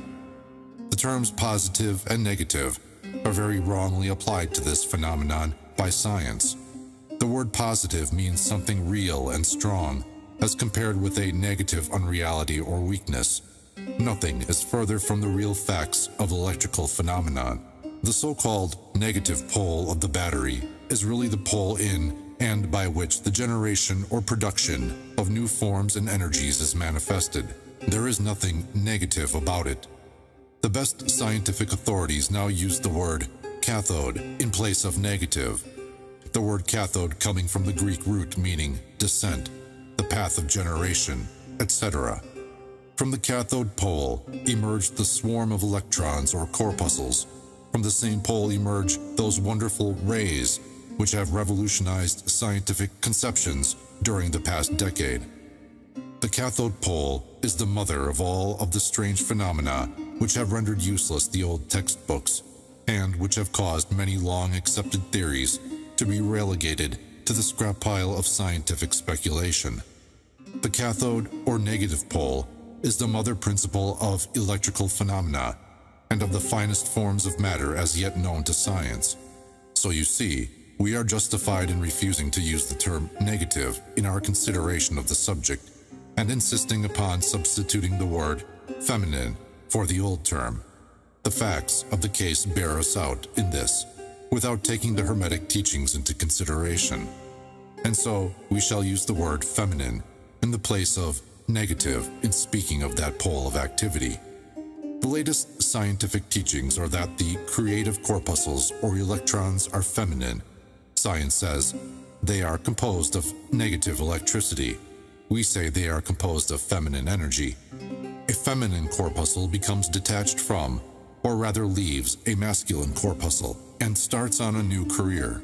It actively seeks a union with a masculine corpuscle, being urged thereto by the natural impulse to create new forms of matter or energy.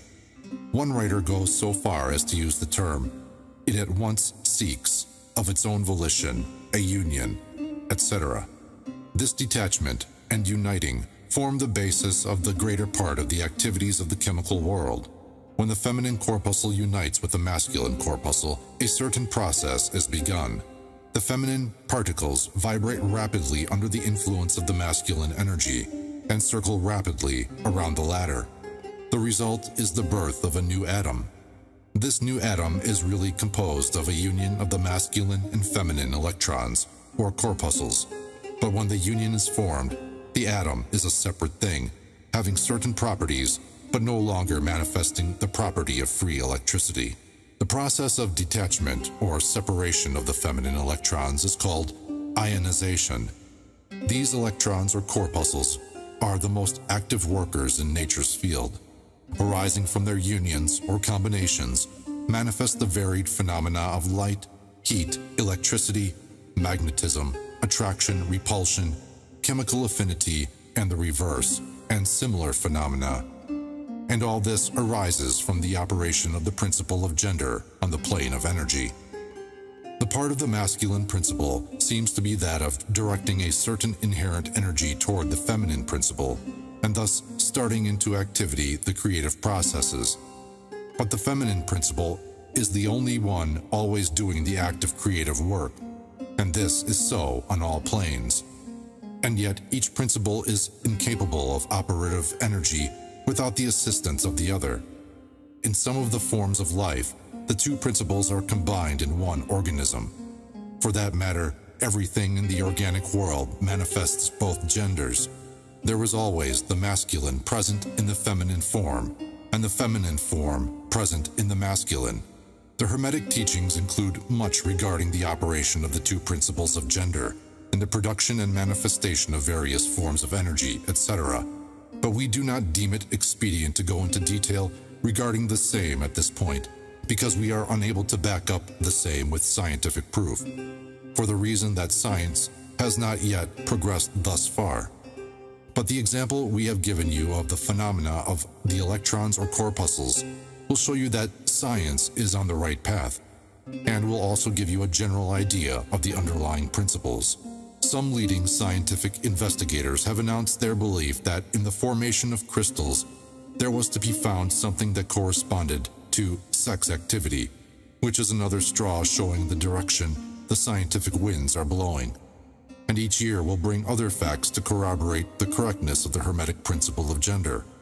It will be found that gender is in constant operation and manifestation in the field of inorganic matter, and in the field of energy or force. Electricity is now generally regarded as the something into which all other forms of energy seem to melt or dissolve. The electrical theory of the universe is the latest scientific doctrine and is growing rapidly in popularity and general acceptance. And it thus follows that if we are able to discover in the phenomena of electricity, even at the very root and source of its manifestations, a clear and unmistakable evidence of the presence of gender and its activities, we are justified in asking you to believe that science at last has offered proofs of the existence in all universal phenomena of that great Hermetic principle, the principle of gender. It is not necessary to take up your time with the well-known phenomena of the attraction and repulsion of the atoms, chemical affinity, the loves and hates of the atomic particles, the attraction or cohesion between the molecules of matter. These facts are too well known to need extended comment from us. But have you ever considered that all of these things are manifestations of the gender principle? Can you not see that the phenomena is on all fours with that of the corpuscles or electrons? And more than this, can you not see the reasonableness of the Hermetic teachings, which assert that the very law of gravitation, that strange attraction by reason of which all particles and bodies of matter in the universe tend toward each other, is but another manifestation of the principle of gender, which operates in the direction of attracting the masculine to the feminine energies, and vice versa? We cannot offer you scientific proof of this at this time, but examine the phenomena in the light of the Hermetic teachings on the subject, and see if you have not a better working hypothesis than any offered by physical science. Submit all physical phenomena to the test, and you will discern the principle of gender ever in evidence. Let us now pass on to a consideration of the operation of the principle on the mental plane. Many interesting features are there awaiting examination. Chapter 14. Mental Gender. Students of psychology who have followed the modern trend of thought along the lines of mental phenomena are struck by the persistence of the dual mind idea, which has manifested itself so strongly during the past 10 or 15 years, and which has given rise to a number of plausible theories regarding the nature and constitution of these two minds. The late Thomson J. Hudson attained great popularity in 1893 by advancing his well-known theory of the objective and subjective minds, which he held existed in every individual. Other writers have attracted almost equal attention by the theories regarding the conscious and subconscious minds, the voluntary and involuntary minds, the active and passive minds, etc., etc. The theories of the various writers differ from each other, but there remains the underlying principle of the duality of mind. The student of the Hermetic philosophy is tempted to smile when he reads and hears of these many new theories regarding the duality of mind, each school adhering tenaciously to its own pet theories, and each claiming to have discovered the truth. The student turns back the pages of occult history, and away back in the dim beginnings of occult teachings, he finds references to the ancient Hermetic doctrine of the principle of gender on the mental plane, the manifestation of mental gender. And examining further, he finds that the ancient philosophy took cognizance of the phenomenon of the dual mind and accounted for it by the theory of mental gender. This idea of mental gender may be explained in a few words to students who are familiar with the modern theories just alluded to. The masculine principle of mind corresponds to the so-called objective mind, conscious mind, voluntary mind, active mind, etc. And the feminine principle of mind corresponds to the so-called subjective mind, subconscious mind, involuntary mind, passive mind, etc. Of course, the Hermetic teachings do not agree with the many modern theories regarding the nature of these two phases of mind, nor does it admit many of the facts claimed for the two respective aspects, some of the said theories and claims being very far-fetched and incapable of standing the test of experiment and demonstration.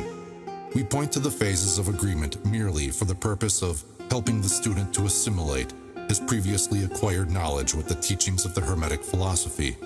Students of Hudson will notice the statement at the beginning of his second chapter of The Law of Psychic Phenomena that the mystic jargon of the Hermetic philosophers discloses the same general idea, i.e., the duality of mind.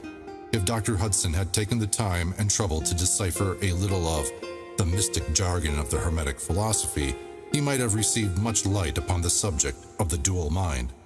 But then, perhaps, his most interesting work might not have been written. Let us now consider the Hermetic teachings regarding mental gender.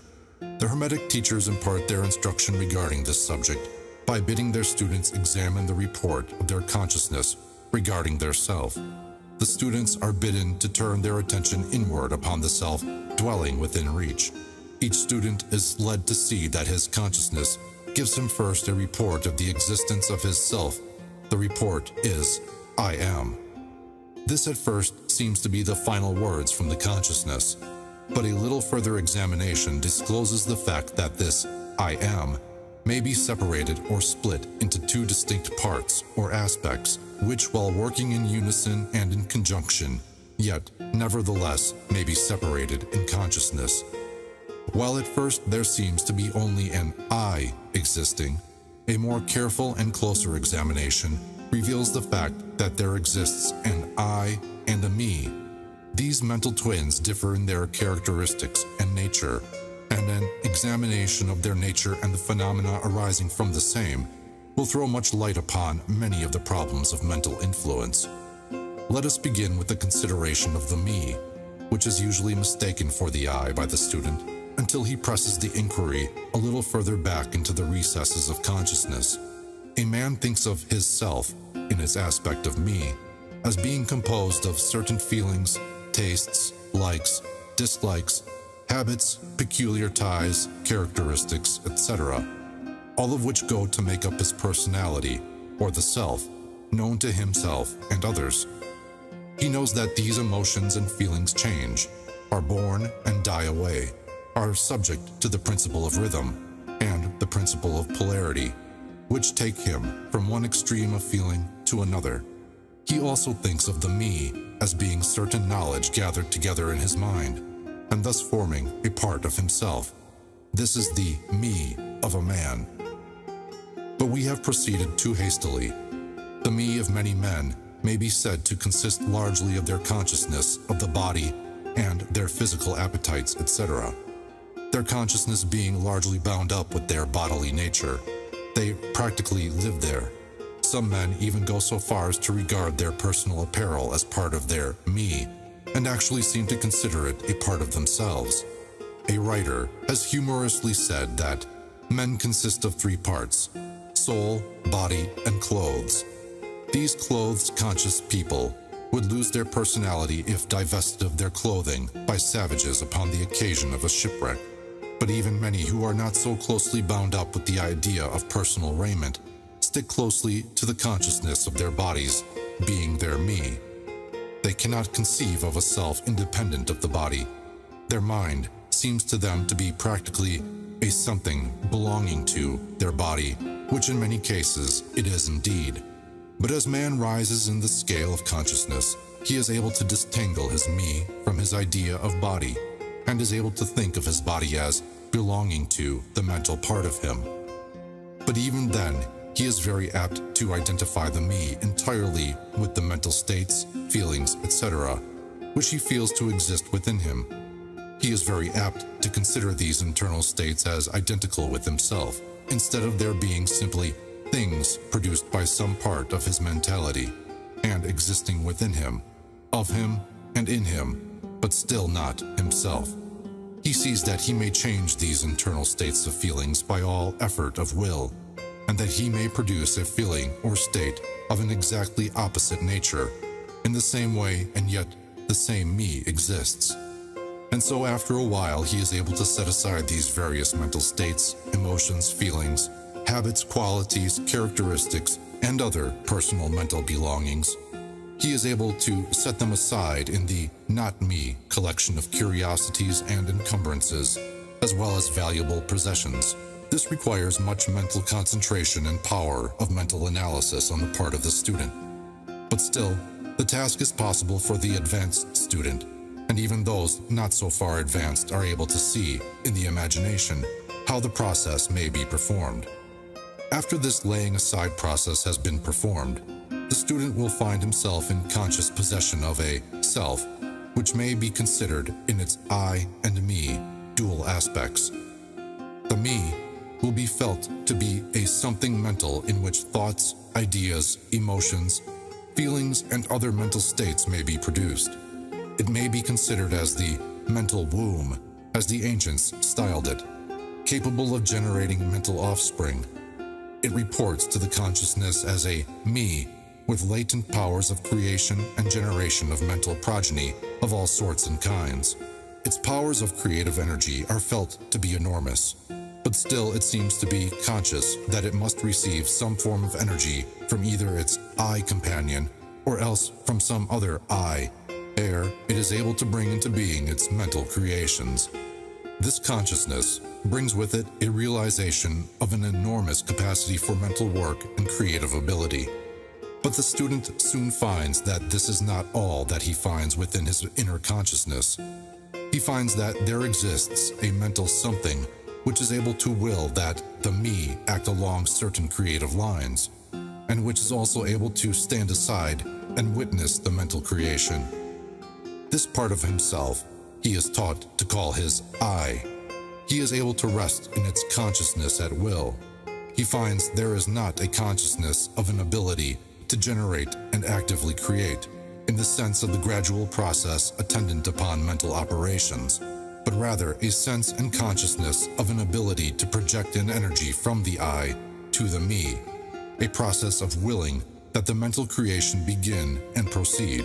He also finds that the I is able to stand aside and witness the operations of the me's mental creation and generation.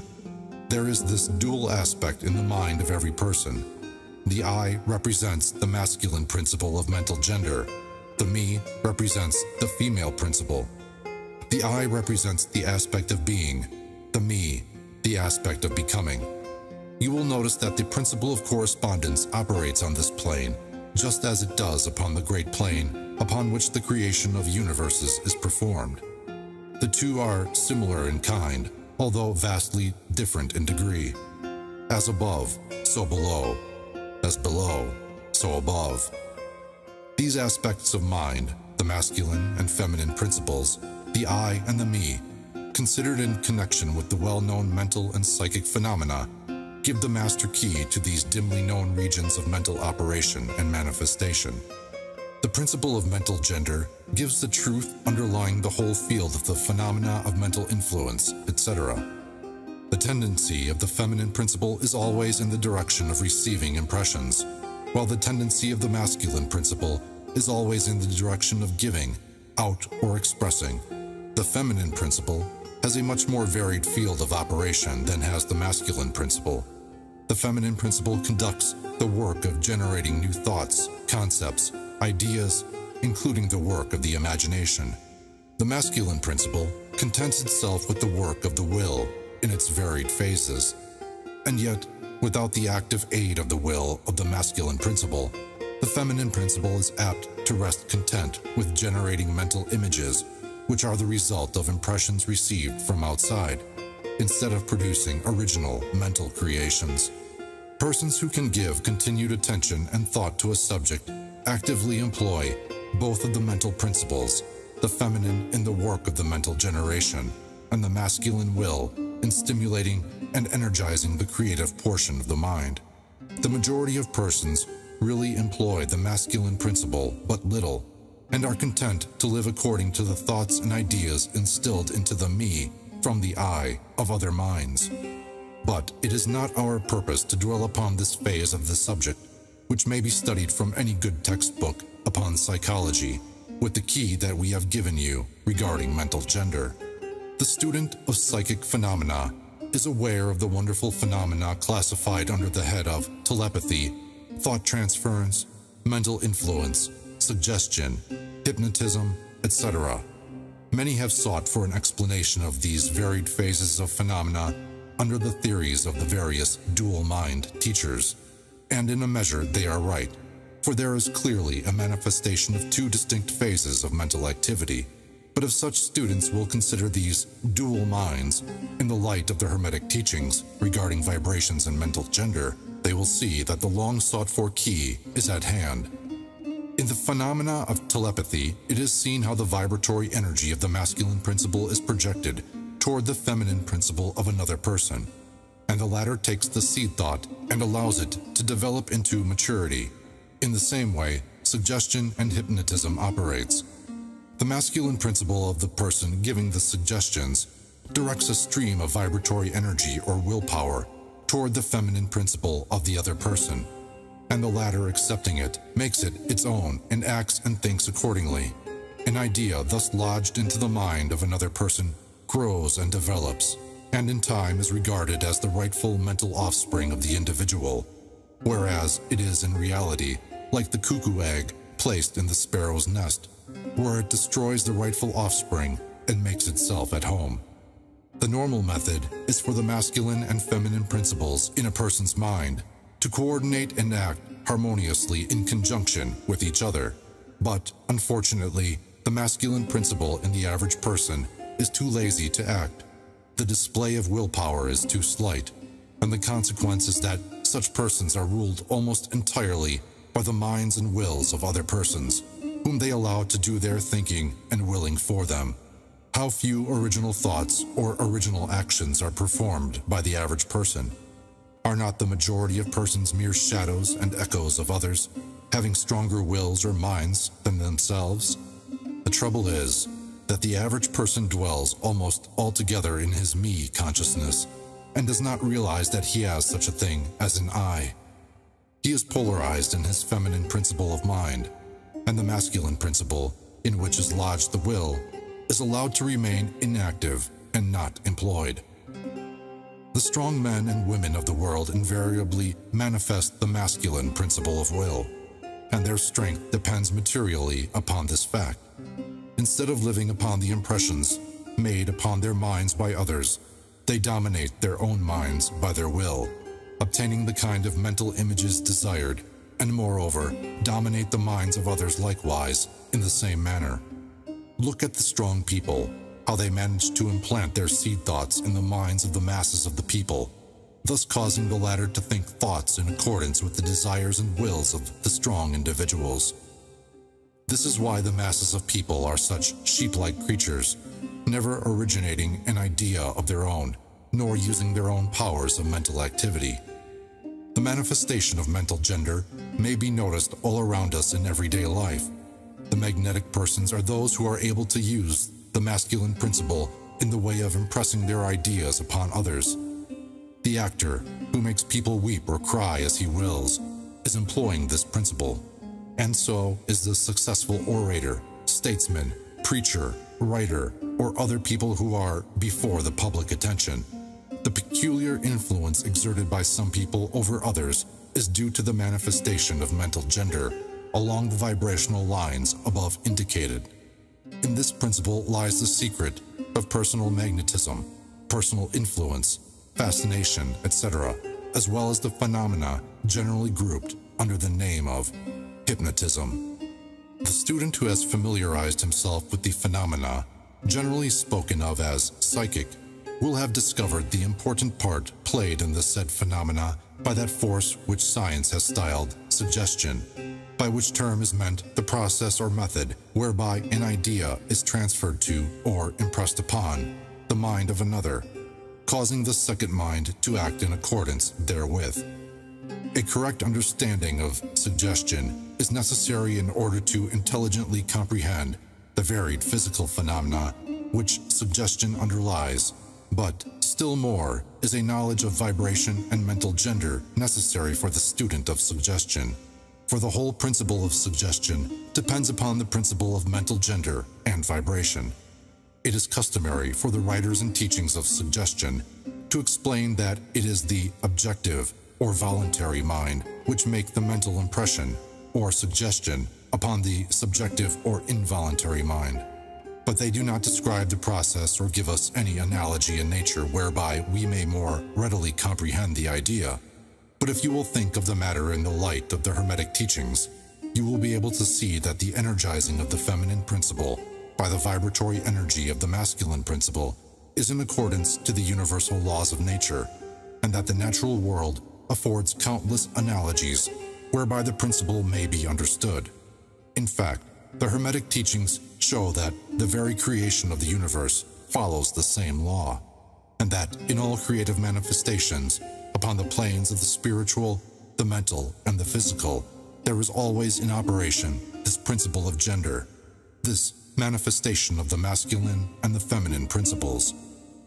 As above, so below, as below, so above. And more than this, when the principle of mental gender is once grasped and understood, the varied phenomena of psychology at once becomes capable of intelligent classification and study, instead of being very much in the dark. The principle works out in practice because it is based upon the immutable universal laws of life. We shall not enter into an extended discussion of, or description of, the varied phenomena of mental influence or psychic activity. There are many books, many of them quite good, which have been written and published on this subject of late years. The main facts stated in these various books are correct, although the several writers have attempted to explain the phenomena by various pet theories of their own. The student may acquaint himself with these matters, and by using the theory of mental gender, he will be able to bring order out of the chaos of conflicting theory and teachings, and may, moreover, readily make himself a master of the subject if he be so inclined. The purpose of this work is not to give an extended account of psychic phenomena, but rather to give the student a master key whereby he may unlock the many doors leading into the parts of the temple of knowledge which he may wish to explore. We feel that in this consideration of the teachings of the Kybalion, one may find an explanation which will serve to clear away many perplexing difficulties, a key that will unlock many doors. What is the use of going into detail regarding all of the many features of psychic phenomena and mental science, provided we place in the hands of the student the means whereby he may acquaint himself fully regarding any phase of the subject which may interest him. With the aid of the Kybalion, one may go through any occult library anew, the old light from Egypt, illuminating many dark pages and obscure subjects. That is the purpose of this book. We do not come expounding a new philosophy, but rather furnishing the outlines of a great, world-old teaching, which will make clear the teachings of others, which will serve as a great reconciler of differing theories and opposing doctrines. Chapter 15. Hermetic Axioms. The possession of knowledge, unless accompanied by a manifestation and expression in action, is like the hoarding of precious metals, a vain and foolish thing. Knowledge, like wealth, is intended for use. The law of use is universal, and he who violates it suffers by reason of his conflict with natural forces. The Kybalion. The Hermetic teachings, while always having been kept securely locked up in the minds of the fortunate possessors thereof, for reasons which we have already stated, were never intended to be merely stored away and secreted. The law of use is dwelt upon in the teachings, as you may see by reference to the above quotation from the Kybalion, which states it forcibly. Knowledge without use and expression is a vain thing, bringing no good to its possessor or to the race. Beware of mental miserliness, and express it into action that which you have learned. Study the axioms and aphorisms, but practice them also. We give below some of the more important Hermetic axioms from the Kybalion, with a few comments added to each. Make these your own, and practice and use them, for they are not really your own until you have used them. To change your mood or mental state, change your vibration. The Kybalion. One may change his mental vibrations by an effort of will, in the direction of deliberately fixing the attention upon a more desirable state. Will directs the attention, and attention changes the vibration.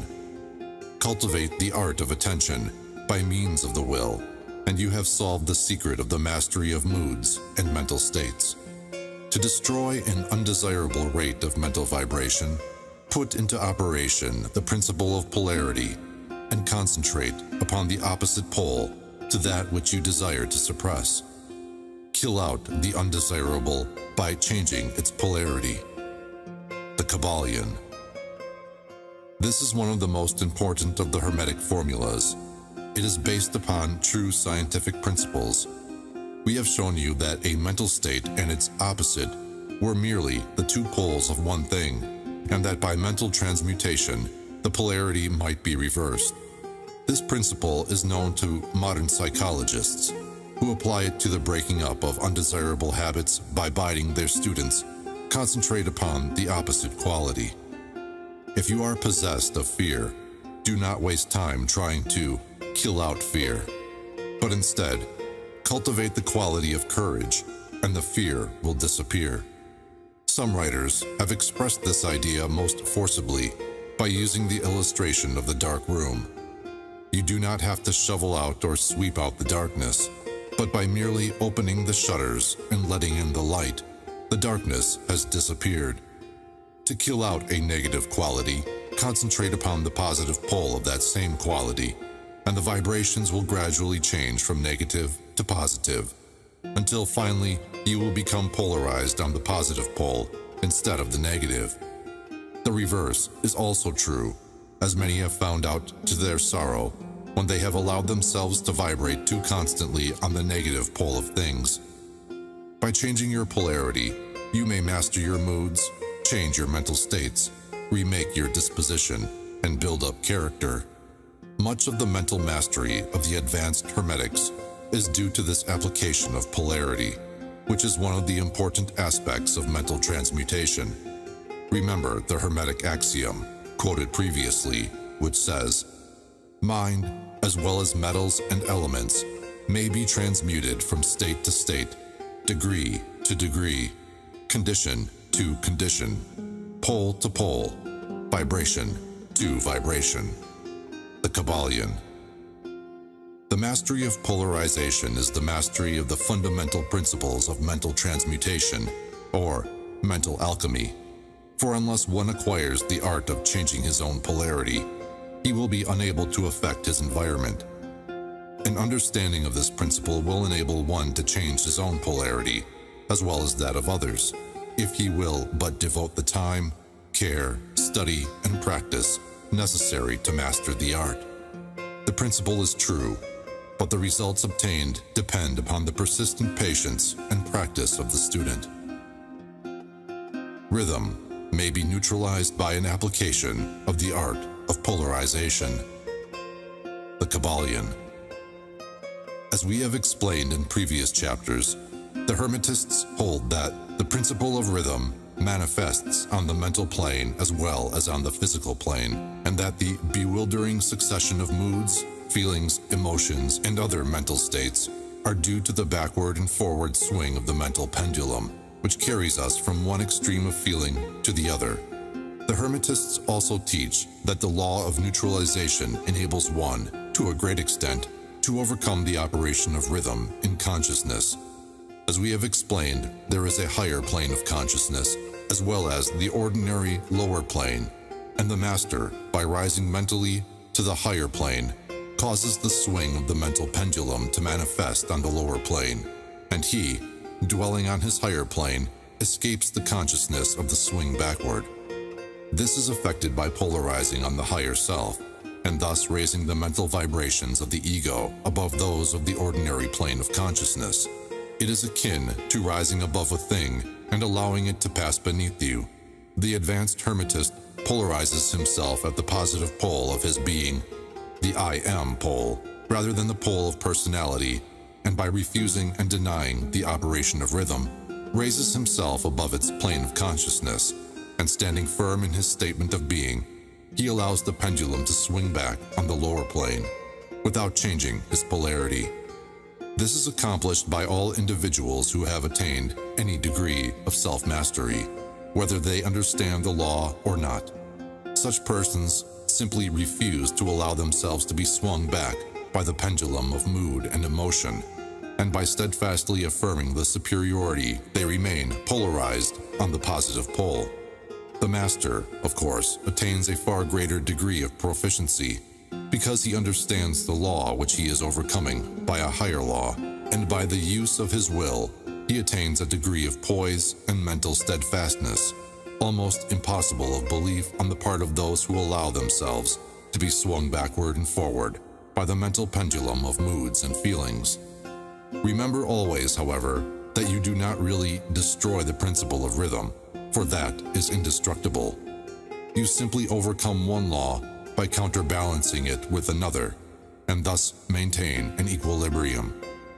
The laws of balance and counterbalance are in operation on the mental as well as on the physical planes, and an understanding of these laws enables one to seem to overthrow laws, whereas he is merely exerting a counterbalance. Nothing escapes the principle of cause and effect, but there are many planes of causation, and one may use the laws of the higher to overcome the laws of the lower. The Kybalion. By an understanding of the practice of polarization, the Hermetists rise to a higher plane of causation, and thus counterbalance the laws of the lower planes of causation. By rising above the plane of ordinary causes, they become themselves, in a degree, causes instead of being merely caused.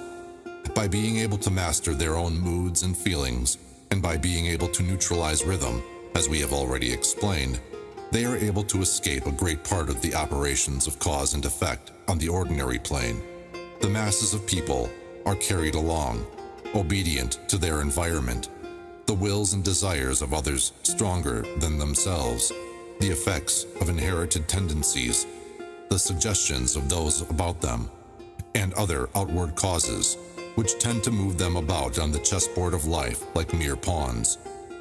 By rising above these influencing causes, the advanced Hermetists seek a higher plane of mental action, and by dominating their moods, emotions, impulses, and feelings, they create for themselves new characters, qualities, and powers, by which they overcome their ordinary environment, and thus become practically players instead of mere pawns. Such people help to play the game of life understandingly, instead of being moved about this way and that way by stronger influences and powers and wills. They use the principle of cause and effect instead of being used by it. Of course, even the highest are subject to the principle as it manifests on the higher planes, but on the lower planes of activity, they are masters instead of slaves.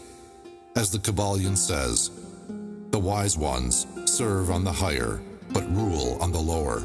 They obey the laws coming from above them, but on their own plane and those below them, they rule and give orders. And yet, in doing so, they form a part of the principle instead of opposing it. The wise man falls in with the law, and by understanding its movements, he operates it instead of being its blind slave. Just as does the skilled swimmer turn this way and that way going and coming as he will, instead of being as the log which is carried here and there. So is the wise man as compared to the ordinary man. And yet both swimmer and log, wise man and fool, are subject to law. He who understands this is well on the road to mastery. The Kybalion. In conclusion, let us again call your attention to the Hermetic axiom. True Hermetic transmutation is a mental art. The Kybalion. In the above axiom, the Hermetists teach that the great work of influencing one's environment is accomplished by mental power. The universe being wholly mental, it follows that it may be ruled only by mentality, and in this truth is to be found an explanation of all the phenomena and manifestations of the various mental powers which are attracting so much attention and study in these earlier years of the 20th century. Back of and under the teachings of the various cults and schools remains ever constant the principle of the mental substance of the universe. If the universe be mental in its substantial nature, then it follows that mental transmutation must change the conditions and phenomena of the universe. If the universe is mental, then mind must be the highest power affecting its phenomena. If this be understood, then all the so-called miracles and wonder-workings are seen plainly for what they are. The all is mind. The universe is mental. The Kybalion.